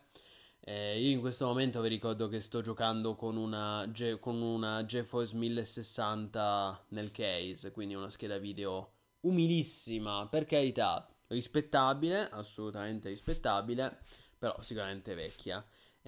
Quindi finché non mi arriva la nuova, purtroppo mi sa che me lo perdo, Pax Day. Troppo breve questo disagio. Guarda, se hai delle idee, Bomilcale, io sono a disposizione. Però, ragazzi, il gioco l'abbiamo visto tutto, eh. Cioè, l'avete visto il gioco Abyss Online. Abbiamo esplorato tutti i mondi. Se ci fosse stato qualcosa di interessante, io avrei continuato ben volentieri. Però, francamente non c'è niente da far vedere. Comunque, c'è qualche sito guida su build di No Rest for the Wicked? Allora, devo dire, non mi sono informato, Anello, però possiamo cercare. Vabbè, allora, sicuramente su YouTube è già pieno zeppo di guide. Ne ho già intravista qualcuna, non ho visto i video, cioè li ho visti che spuntavano su YouTube, no?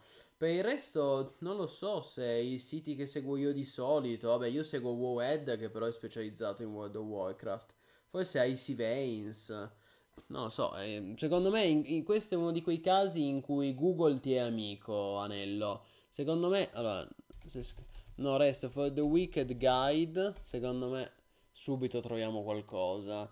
Allora, IGN, The Game, Payday. In che senso Payday? Ah, c'è una missione di Payday che si chiama No Rest for the Wicked. Ma pensa, non lo sapevo. No Rest for the Wicked, No Rest for the Wicked. Mm,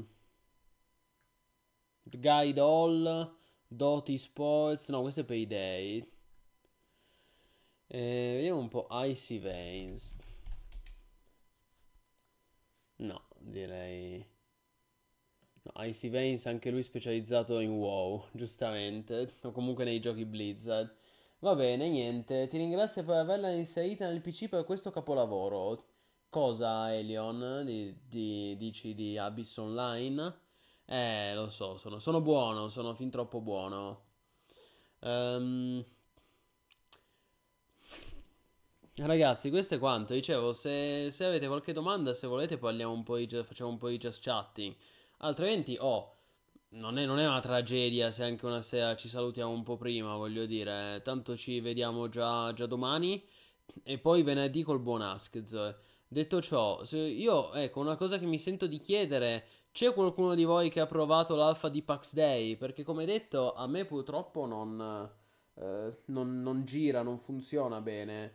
Però so che nella nostra community ci sono molti che sono stati invitati, scusate, ci sono molti che sono stati invitati e che lo stanno provando. E tra l'altro questa seconda alfa non ha NDA, quindi non è sotto embargo e quindi se ne può parlare, si può mostrare immagini, screenshot, si può addirittura streamare. Infatti io sto rosicando che purtroppo il mio PC non lo regge perché lo streamerei con grande piacere. Ah, la 1060 ti ringrazia, certo, certo. Io l'ho provata, che dia, è bello graficamente. Bene, bene, sì, Ryocop. Beh, spero non solo la grafica. Spero non solo la grafica, però dai. Aspetta un attimo Aspetta un attimo, cambio il titolo perché appunto il disagio è finito. Allora, mettiamo 4 chiacchiere con Plinious. Buonasera Wiz, chiede Tron in Liberty merita un try? Assolutamente sì ragazzi, cioè diciamo che ne parlavamo giusto la scorsa settimana col buon Captor. Allora, Tron in Liberty è non è un gioco perfetto, è un MMO che probabilmente avrà dei problemi anche nella versione occidentale, però, però il try se lo merita assolutamente. Cioè, dire addirittura che non meriti di essere provato sarebbe troppo severo. Cioè, è comunque un bel gioco. È comunque un MMO. Stiamo parlando di un MMORPG che è in sviluppo da qualcosa come 10 anni.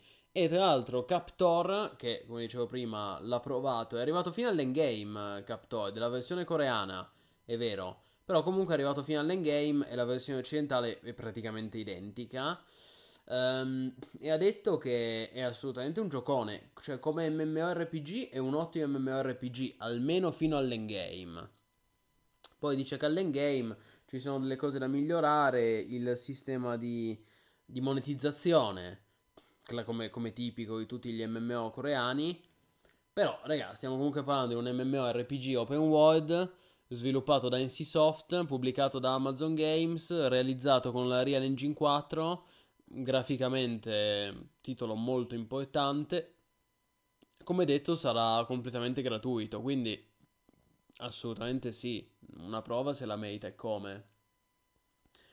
Buonasera, buonasera, un sacco di gente che si è connessa adesso. Buonasera, Sommo Profeta, Federico, M4 Dan, benvenuti ragazzi.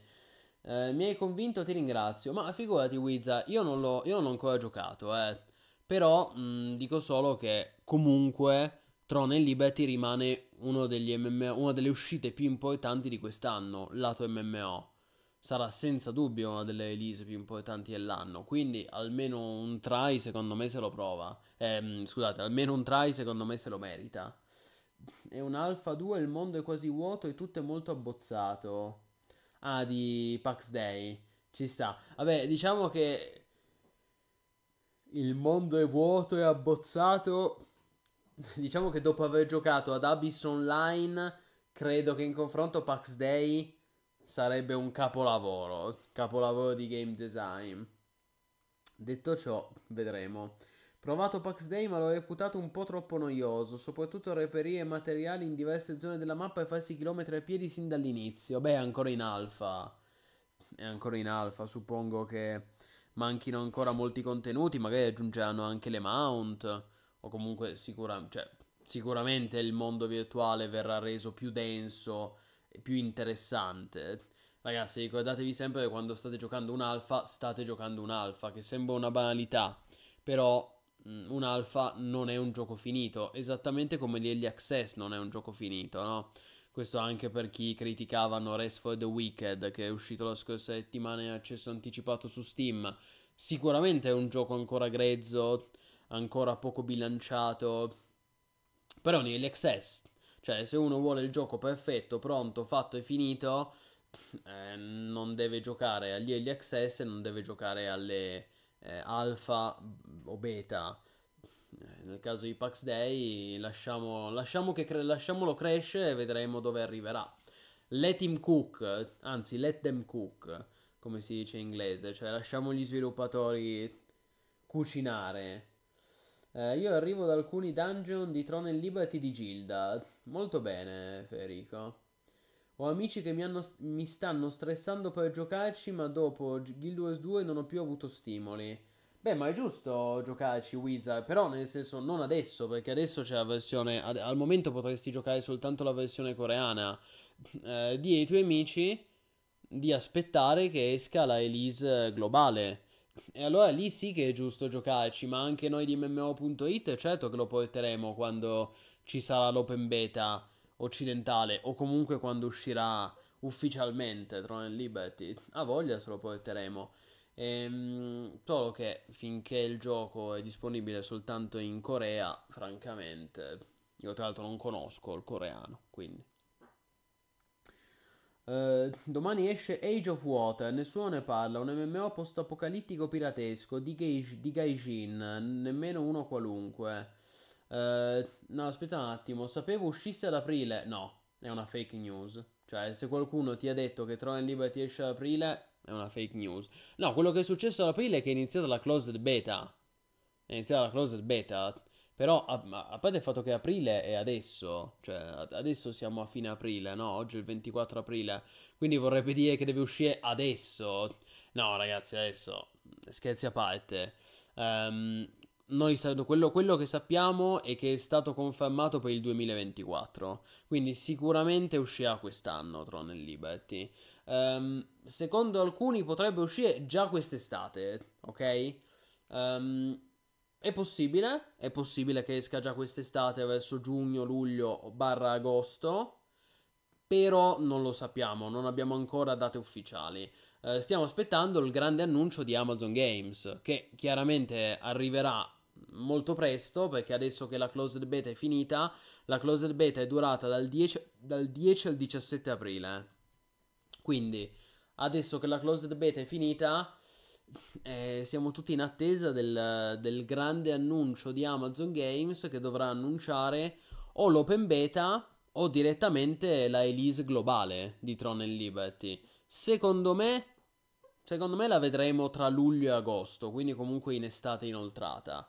Però, ripeto ragazzi, al momento non ci sono date ufficiali. Quindi, no, è una fake news, Wizard. Cioè, se qualcuno ti ha detto che usciva ad aprile, ragazzi, c'erano tante cazzate su internet. Non credete a tutto ciò che leggete. Lo dico per voi, ovviamente. No, invece dicevamo di Age of Water, Sirio Cop, giustissimo, verissimo. Domani esce Age of Water. Noi in realtà ne abbiamo parlato su MMO.it. Si chiama Age of Water? Aspetta. Sì, Age of Water. Age of Water ne abbiamo parlato. Sì, effettivamente ne abbiamo parlato un po' di anni fa. Sono passati un po' di anni l'ultima volta che ne abbiamo parlato. Però è un MMO che stiamo tenendo sui nostri radar. E sì, potete aspettarvi una news, un articolo su MMO.it non appena uscirà in Early Access. Domani, perché esce il 25 aprile, quindi domani. Vediamo Age of Water. Eccolo qui, Age of Water esce in Early Access su Steam domani, 25 aprile. Non sarà tradotto in italiano per chi se lo stesse chiedendo. Su questo potete aspettarvi una news. Non lo so perché non ne stia parlando nessuno, Sirio Cop. Sembra... È uno di quei giochi che non è riuscito a ad attrarre interesse. Non è riuscito ad attrarre l'interesse del pubblico, perché effettivamente quello che dice è molto, quello che dice Sirio Cop è molto vero. Di questo gioco non ne sta parlando assolutamente nessuno. Infatti lo so io che esce. Perché io sapete che ho tutto il documento in cui mi segno tutti i giochi che devono uscire. Però secondo me siamo in quattro a saperlo che deve uscire questo gioco. Io, Sirio Cop e altri due utenti su internet. Perché per il resto non ne sta parlando nessuno. Vedremo. Vedremo come verrà accolto. Questo gioco di fatto è un po' l'MMO di Waterworld. Ve lo ricordate Waterworld, il vecchio gioco degli anni 90 con Kevin Costner? L'ambientazione è quella, diciamo. Allora. Se posso chiedere, aspetti Frostpunk 2 o non ti interessa? Guarda, di Frostpunk 2 ne parlavo giusto ieri col buon Askez e con un nostro amico, Elion. A me non interessa molto, cioè non è molto il mio tipo di gioco. Io preferisco più gli strategici tipo Stronghold, tipo Total War o anche tipo Manor Lords. Quello Manor Lords assolutamente lo proverò quando esce la prossima settimana. Invece, cosa volevo dire? Invece Frostpunk non fa tanto per me. Ad Askez invece intriga Frostpunk, tant'è che lui aveva giocato già il primo capitolo. So che è un bel gioco, perché so che è molto apprezzato. Se non sbaglio esce a luglio Frostpunk 2, fatemi controllare. Frostpunk 2. Sì, 25 luglio. Vabbè, è un gioco molto gestionale, molto apprezzato. Io l'ho provato e anche a me ha un po' stressato quella parte, ma il mio dubbio è sul discorso dei tempi di gioco. Se io gioco 3 ore a sera imparo tot, ma se tu giochi 12 ore al giorno a fine sera sei molto più avanti di me nelle conoscenze e nell'evoluzione del tuo PG. Quello bisogna capire come lo bilanceranno, Federico, però è abbastanza normale degli MMO, soprattutto degli MMORPG sandbox, che chi gioca di più alla fine sa più cose, cioè ottiene più competenze, più skill all'interno del gioco, no? Però pensate anche a EVE Online. EVE Online, se io inizio a giocare a EVE Online oggi, cioè stasera, ci sono giocatori che giocano a EVE Online da 20 anni. Io non li raggiungerò mai a livello di conoscenze, di potere, di competenze, di ricchezza. Cioè, non li raggiungerò mai. E d'altronde Pax Day, diciamo, il paragone non è così azzardato, perché Pax Day sembra un po' un EVE Online versione fantasy. E infatti ci sono alcuni sviluppatori di Pax Day sono ex developer di CCP Games, cioè di EVE Online, appunto, islandesi. Quindi io reputo un gioco da giocare in un bel gruppo, ognuno si concentra su qualcosa e poi si crafta in base, per come l'ho provato io, mi sono solo stancato a girare per raccogliere la roba. Beh, sicuramente è un gioco da giocare in gruppo, ragazzi, Pax Day. Però, come diciamo sempre, tutti gli MMO sono meglio da giocare in gruppo, ragazzi. Cioè, se potete, qualsiasi MMO rende meglio giocati in gruppo. Questo vale per World of Warcraft, come per Final Fantasy XIV, come per Pax Day. Poi sicuramente se parliamo di MMO sandbox, questo vale ancora di più. Perché un MMORPG sandbox non lo puoi giocare da solo. Ma pensate anche a Mortal Online 2, no? Che noi ne parliamo spesso qui su MMO.it. Mortal Online 2 è un altro MMORPG sandbox assurdo che non puoi giocare da solo. Cioè da solo ti spari, ti ammazzi a giocare a Mortal Online 2 da solo, per carità. Sono MMORPG che devi fruire con una gilda o almeno con un gruppetto di amici, no? Così da essere almeno 3-4 persone. Diciamo, sì, almeno 3-4 persone. Guarda, oggi o ieri NCSoft ha fatto uscire una guida base su Throne and Liberty, il che è strano. Dopo 5 mesi dall'uscita coreana fai uscire una guida base su tutto il gioco. Forse si stanno preparando per la release globale. Alcuni pensano che questa guida sia stata preparata ma ancora da tradurre per il resto del mondo. Forse è stata una richiesta da parte dei beta tester. Può essere, Federico. Può essere. Stanno facendo molto i misteriosi, sì, quelli di NCSoft e Amazon Games, però qualcosa dovranno annunciare, ragazzi. Io mi aspetto un annuncio entro maggio, cioè diciamo entro fine maggio dovranno annunciare qualcosa. Vedremo. A me il primo piacque molto, il primo Frostpunk. Lo so, ripeto, è un bel gioco, un bel gestionale Elion. Infatti so che è molto apprezzato ed è molto atteso il secondo capitolo. Non fa, diciamo, io personalmente non ho giocato perché non è tanto il mio tipo di gioco, però ne ho sentito parlare molto bene, quindi non stento a crederlo.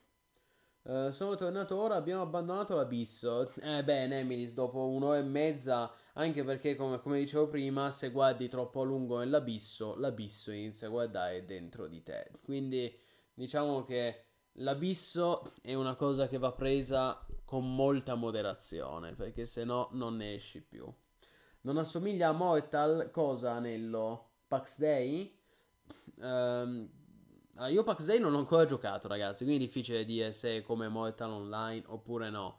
Eh, diciamo che Mortal Online è famoso per essere proprio PvP, cioè Mortal Online 2 è un MMORPG sandbox che punta tanto sul PvP. Cioè il PvP hardcore, con l'uccisione, il full loot, stile Ultima Online, lo sapete come funziona Mortal Online. Quante volte ne abbiamo parlato. Pax Day io non l'ho ancora giocato, non so se sia a quel livello, non so se sia così hardcore come Mortal Online 2. Credo meno, perché gli sviluppatori fin dall'annuncio hanno sempre detto chiaramente che con Pax Day vogliono realizzare un social MMO, cioè un MMORPG di tipo sociale che incentivi la creazione di una comunità, la costruzione di villaggi, cittadine, accampamenti, fortezze, eccetera, eccetera. Quindi credo che il focus di Pax Day sia un po' meno sul PvP duro e puro come su Mortal Online, che è veramente selvaggio da questo punto di vista, è veramente hardcore. E credo che il focus di Pax Day appunto sia un po' più sulla costruzione, l'housing, il building. eh, Però io non l'ho ancora giocato, come detto, quindi.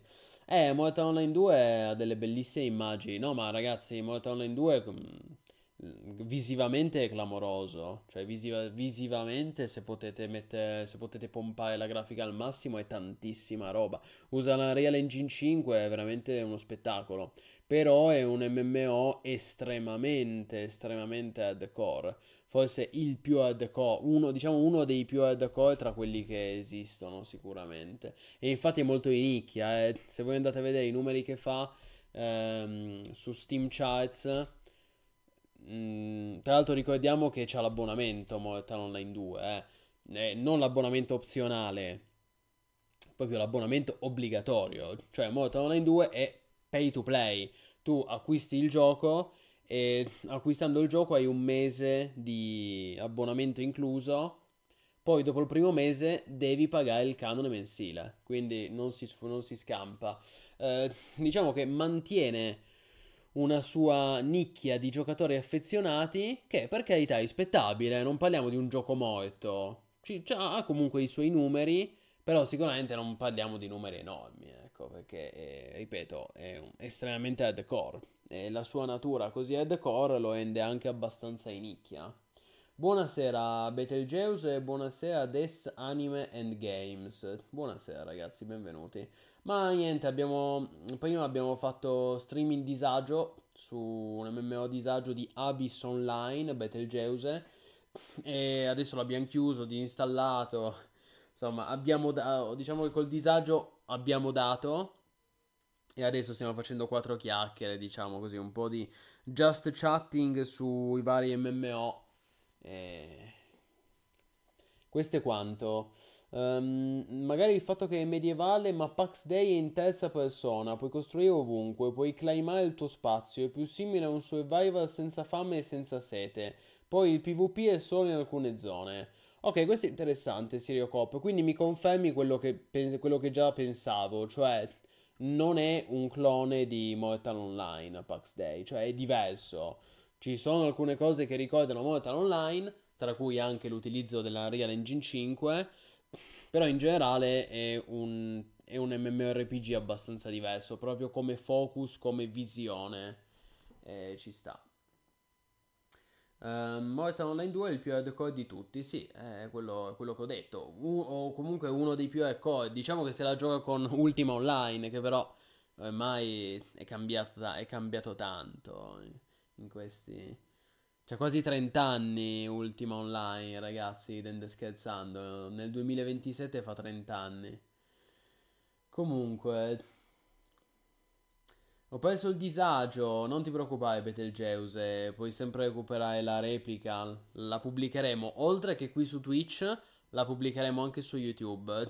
Ma tra l'altro, voi lo sapete sì che su YouTube si possono guardare le repliche, perché ho scoperto che alcune persone non sanno che su Twitch tu non solo puoi guardare le live, ma puoi guardare anche le repliche, cioè le trasmissioni che ci sono state nei giorni precedenti. Comunque, lo rivedrò sul tubo. Va benissimo, Betelgeuse. Ah, Desdemone, grande Desdemone. Come stai? È un botto che non ci si sente. Spero tutto bene. Plini, per The Queenfall cosa ne pensi? Se posso chiedere. No, non puoi chiedere. È vietato, Desdemone. Sto scherzando. Ovviamente sto scherzando. Queenfall. Allora, di Queenfall in realtà. Allora, se vuoi approfondire il discorso, ti rimando a un precedente salotto perché l'11 aprile abbiamo fatto un salotto degli MMO in cui abbiamo approfondito il discorso proprio su The Queenfall. Trovate la replica su YouTube. Per chi volesse approfondire il discorso.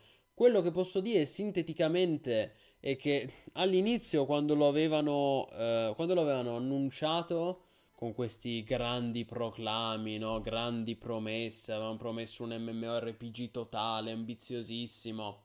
Io dicevo, un po' sus, cioè un po' sospetto, sento puzza di scam, no? Anche perché è appena uscito The Day Before, cioè quando gli sviluppatori di Vavrek Technology hanno annunciato The Queenfall, era letteralmente appena uscito The Day Before, quindi eravamo tutti, diciamo che si era un po' tutti in preda a questa isteria collettiva, no?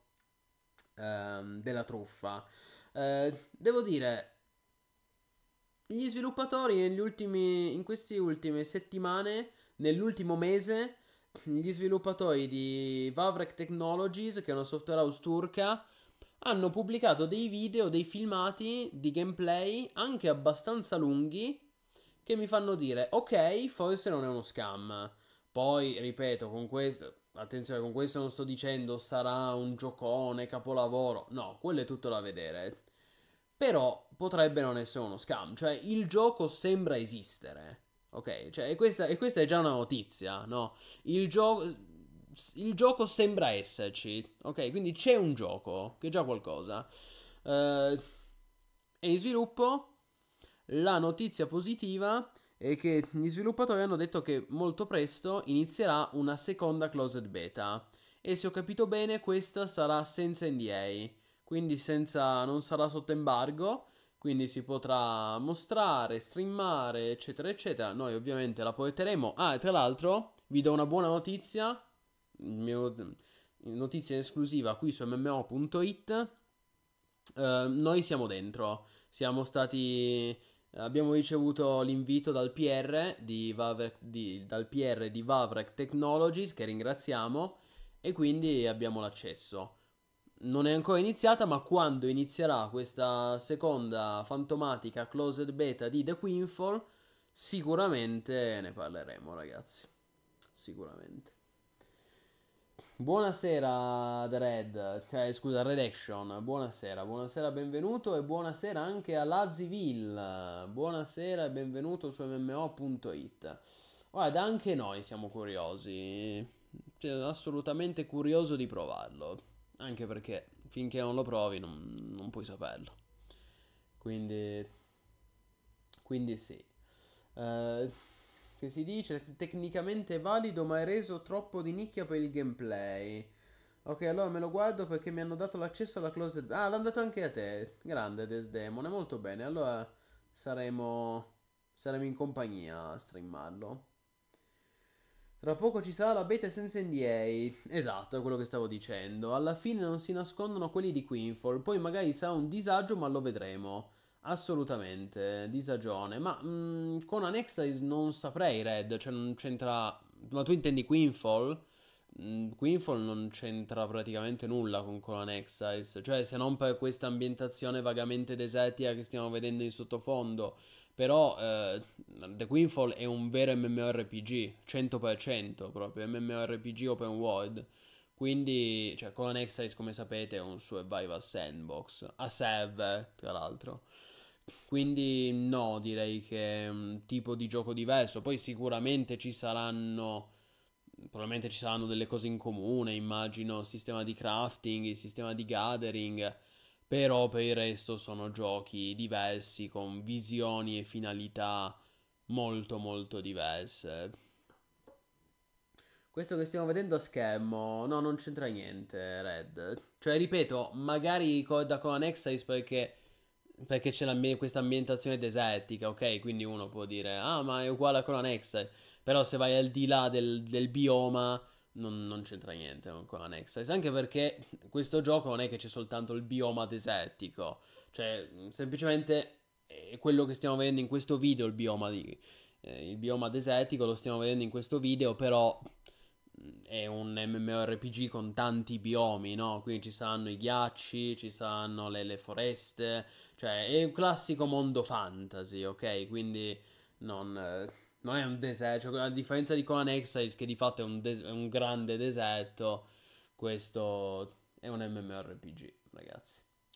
Quindi niente, io ci spero effettivamente in qualcosa di diverso, un nuovo MMO. Non che ci speri molto, ultimamente gli MMO stanno morendo. Ma guarda, Desdemone, e più che altro noi di questo ne abbiamo parlato in un salotto di un mesetto fa. Io non sono d'accordo con gli MMO che stanno, col fatto che gli MMO stanno morendo. Sono gli MMO RPG che effettivamente stanno un po' scomparendo. Cioè, gli MMORPG vuol dire gli MMO quelli proprio classici, no? Intesi in senso classico. Stile World of Warcraft, stile Final Fantasy XIV, stile Guild Wars. Quelli effettivamente stanno un po', non dico scomparendo, però stanno sicuramente diminuendo di numero. Gli MMORPG classici.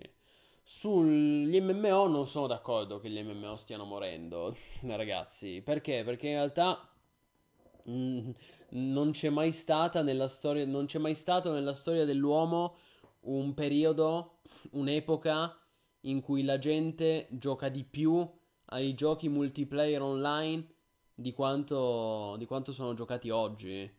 Cioè, pensateci, ragazzi, tra Sea of Thieves, Minecraft, Fortnite, WoW, Final Fantasy, cioè oggigiorno ci sono letteralmente milioni e milioni di utenti che giocano agli MMO. Ripeto, sono gli MMORPG intesi in senso classico che effettivamente stanno cambiando. Il mercato cambia, si evolve continuamente, ragazzi. Che ci piaccia o no. Io sono un grande appassionato di MMORPG, però volenti o volenti, ragazzi, il mercato cambia. Comunque, grazie per il divertimento e le risposte. Buonanotte e buona continuazione. Bella, Elion, ma grazie a te. Buonanotte. Alla prossima, ci vediamo già domani. Ah, ecco, infatti Desdemone dice intendevo gli MMORPG. E allora siamo d'accordo, Desdemone. Assolutamente sì, è vero, gli MMORPG in questo momento sono in una fase calante. È innegabile. Anche se, comunque, vediamo, aspettiamo e vediamo Tron e Liberty, Perché Tron e Liberty comunque è imminente, dovrebbe uscire tra pochi mesi. Vediamo, lo proveremo. Sì, sì, l'esperienza di gioco si è dovuta adattare. Assolutamente sì, Betelgeuse. Come dici, hai ragione. L'esperienza di gioco si è dovuta adattare verso un approccio più casual. Certo, è così. È così. I tempi cambiano, ragazzi, cambia il pubblico. Oggigiorno giocano ai videogiochi persone che una volta non li avrebbero mai neanche toccati i videogiochi. E, e quindi questo vuol dire che nel momento in cui tu, sviluppatore, stai realizzando un nuovo MMO o comunque un nuovo gioco online, devi cercare di renderlo fruibile anche per chi magari gioca soltanto 2 ore al giorno la sera, no? Perché magari uno lavora tutto il giorno, arriva a casa la sera stanco e prima di andare a dormire vuole giocare un paio d'ore. Ed è una cosa legittima, no? Laddove invece gli MMORPG di una volta erano giochi totalizzanti, cioè erano giochi che o avevi tanto tempo a dedicarci o se no ripperoni, cioè facevi prima non iniziarli proprio. Oggigiorno si cerca più di invogliare anche il giocatore casual, no? Che magari gioca 1 o 2 ore al giorno ed è legittima come cosa. Alla fine ciò che conta, ragazzi, è la qualità.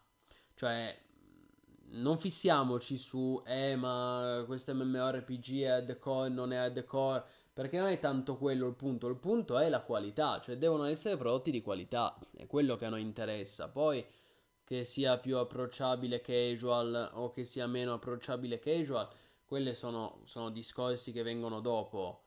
L'importante è che un gioco sia un MMO sia un MMO di qualità, ripeto. Quello è la cosa fondamentale, perché se è un gioco di merda non serve a niente, come l'abbiamo visto anche prima, no? Quindi sì. I gacha attirano di più e fanno fare più soldi, per esempio. Sì, è vero, abbiamo visto tutti il successo di Genshin Impact, però è un genere diverso. È un genere di gioco diverso, non tutti i giochi sono gacha. Per fortuna, Dio ce ne scampi. Eh, Sicuramente in questo momento i gacha sono sulla cresta dell'onda, ma lo resteranno per 20 anni? Chi lo sa? Questo è presto per dirlo, ragazzi. Soltanto il tempo potrà rispondere a questa domanda. Eh, Se ci fosse Askez a sentire questi discorsi sulla casualizzazione inizierebbe a sputare fiamme. Ma non è vero, Viridian. Askez è d'accordo con me.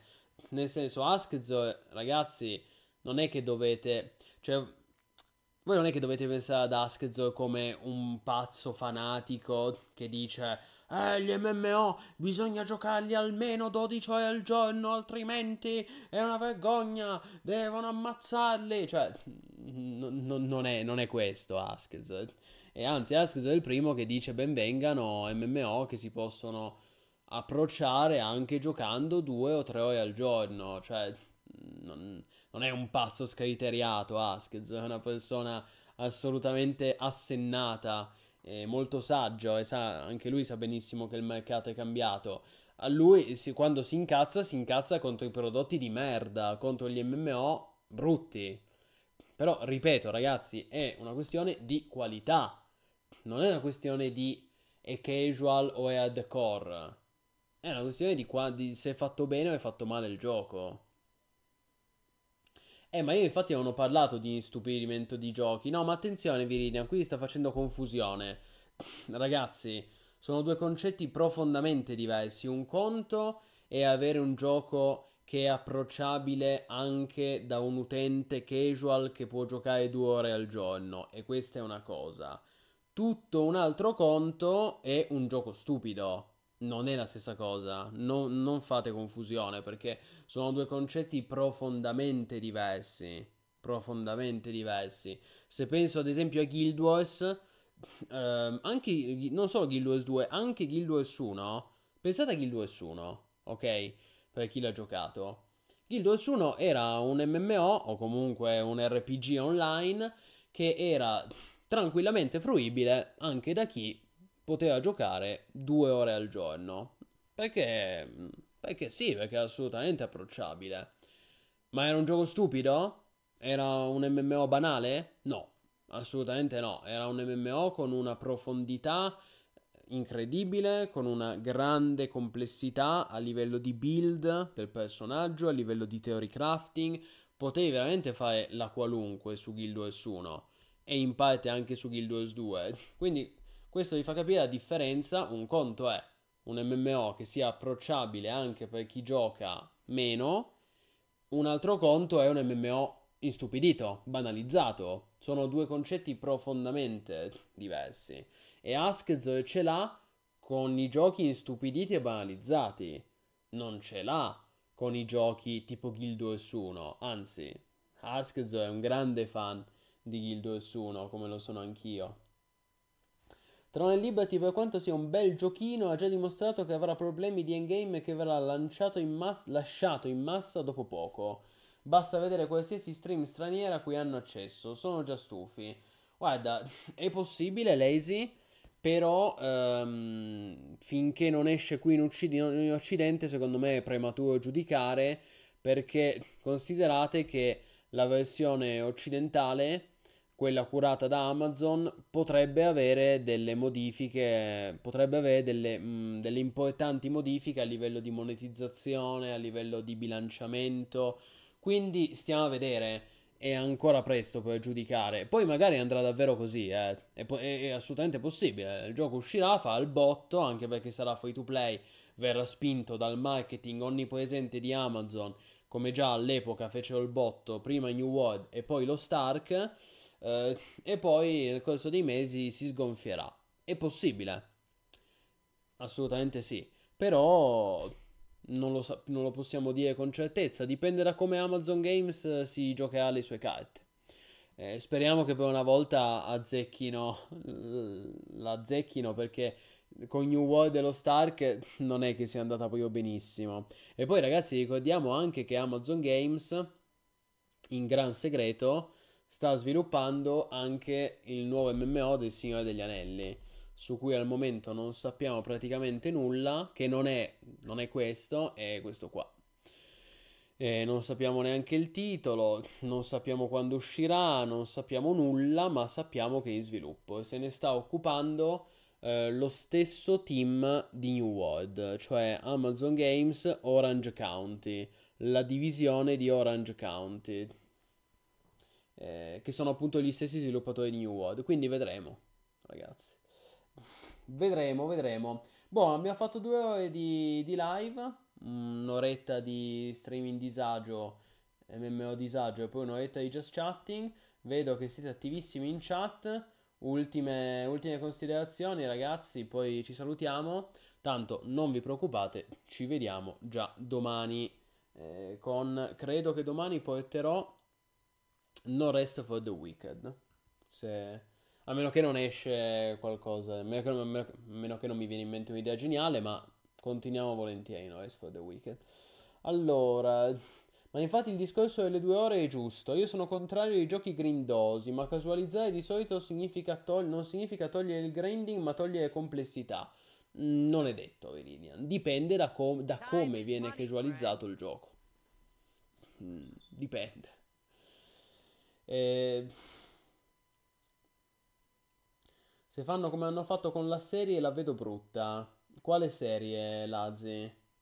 Ah, la serie Rings of Power. Lo so, sono d'accordo. Rings of Power, io lo dico se, cioè, io ho ancora il dente avvelenato per Rings of Power, ragazzi. Divento violento quando penso a quella serie. Però è anche vero che Amazon ha anche fatto la serie TV di Fallout di cui tutti stanno parlando bene. Amazon ha anche fatto The Boys, di cui tutti parlano bene. Quindi non è detto che sarà una cagata. Amazon ha fatto cose molto belle e cose molto brutte. E chissà come uscirà, non lo sappiamo. Ragazzi, ci vuole pazienza. E lo so che è dura aspettare. È dura per tutti. Anche per me è dura aspettare senza sapere nulla. Sei lì, no? Sulle spine, cazzo, che vorresti saperne di più. Però dobbiamo aspettare. Dobbiamo aspettare come nel frattempo vigilare e custodire la terra di mezzo come fanno gli Argona. Uè, è arrivato Andrea Ganassa che si è abbonato per 9 mesi, grandissimo, vero massivo postumano. Grazie mille di cuore, Andrea. Bene, bene. Vabbè, prenderanno paro paro New World e cambiano l'ambientazione. È possibile, All Insane. Ne abbiamo già parlato con Askez. Abbiamo già il titolo pronto. New World of the Rings. Bellissimo. Io sto già volando, ragazzi. Se mi fanno New World of the Rings e si vola. Non vedo l'ora. Lo so, John, ha voglia, è stata una delusione per tutti, guarda, Rings of Power. Ma sono assolutamente d'accordo, cioè tra tutte le serie che potevano cannare proprio la serie del Signore degli Anelli, moetacci vostra. Moetacci, è andata così, ragazzi, dobbiamo accettarla. No, ma dire delusione pesante è dire poco, John. Lasciamo perdere. Dire delusione pesante, cioè definire Rings of Power una delusione è un eufemismo. È un eufemismo. Metteranno anche lì espansioni prima gratuite e poi a 40 euro? E chi lo sa, è possibile. È possibile, Lazzi. Cosa vuoi? Non lo sappiamo, ragazzi. Mi piacerebbe, se avessi delle informazioni ve le fornirei molto volentieri. Comunque, io adesso non voglio dire che sono ottimista, sono fiducioso, perché chi lo sa. Però io dico attenzione perché è vero che New World non gli è uscito molto bene come MMO, però è anche vero che New World è stata la prima esperienza di Amazon Games come team di sviluppo come team nello sviluppare un MMO. Con l'esperienza e il know-how che hanno assorbito da New World, potrebbero comunque realizzare un buon prodotto con questo nuovo MMO del Signore degli Anelli.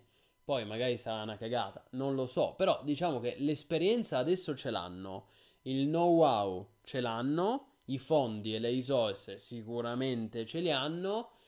Bisogna avere pazienza, dargli tempo e sperare soprattutto che abbiano le idee giuste, perché poi è quello il fatto, come anche Rings of Power. Rings of Power è una serie sbagliata perché parte proprio dalle idee sbagliate, perché cioè, è proprio sbagliata a livello concettuale, a livello filosofico, perché Rings of Power è una serie che è partita con l'obiettivo di riscrivere Tolkien, perché loro hanno detto, noi adesso riscriviamo Tolkien e facciamo meglio i Tolkien, e si è visto com'è finita. Teste di cazzo. Però è tutta una questione concettuale, cioè poi ho partita con le idee sbagliate, ok? Quindi bisogna sperare che gli sviluppatori di Amazon Games abbiano le idee giuste per questo MMO del Signore degli Anelli e bisogna sperare che le mettano in pratica. Ovviamente bisogna avere le idee e poi bisogna anche saperle concretizzare a livello tecnico, no? E vedremo, ragazzi. 3 giorni per fare gli anelli, ma manco 3 giorni, John. Si è messo lì un quarto d'ora. Ah, le leghe. Ah, interessante. Aspetta, che mi metto qui un quarto d'ora. Mentre fai la pausa pranzo, faccio gli anelli. Vabbè, lasciamo perdere. Comunque, la serie del Signore degli Anelli la puoi azzeccare solo se sei una persona che rispetta i libri e capisce dove e come adattare il cinema. Certo, Redaction. Come Peter Jackson. Ragazzi, ricordatevi che se siete... Voglio chiudere così. Stasera chiudiamo così. Con questa mia riflessione. Ricordatevi che se anche voi siete fan del Signore degli Anelli come il sottoscritto, ricordatevi che dobbiamo ringraziare tutti i giorni il fatto che sia esistita la trilogia cinematografica di Peter Jackson, perché quella trilogia è stata un miracolo. È un miracolo che sia esistita quella trilogia, perché se voi vi informate, se vi documentate sulla storia di quel progetto, diciamo che c'erano 99 possibilità su 100, c'erano 99 probabilità su 100 che quella trilogia andasse in fumo o venisse cancellata o comunque che uscisse una schifezza. C'erano veramente probabilità altissime che finisse male. Alla fine, diciamo, la divina provvidenza ci ha regalato invece la trilogia cinematografica di Peter Jackson ed è stato un miracolo, veramente una possibilità su 100. Di questo bisogna essere sempre grati. Quindi, amen, sempre sia lodato, assolutamente. Peter Jackson veglia su di noi nei secoli dei secoli, soprattutto l'Extended Edition. Buon ragazzi, si è fatta una certa, 11 e mezza. Direi che per stasera abbiamo dato. eh, come vi dicevo, noi in realtà ci vediamo già domani, quindi non è che dovete aspettare a lungo. E domani continuiamo No Rest for the Wicked. Quindi non mancate, poi venerdì ci sarà il buon Askz. Torniamo a schermo intero e ci diamo la buonanotte. Dai.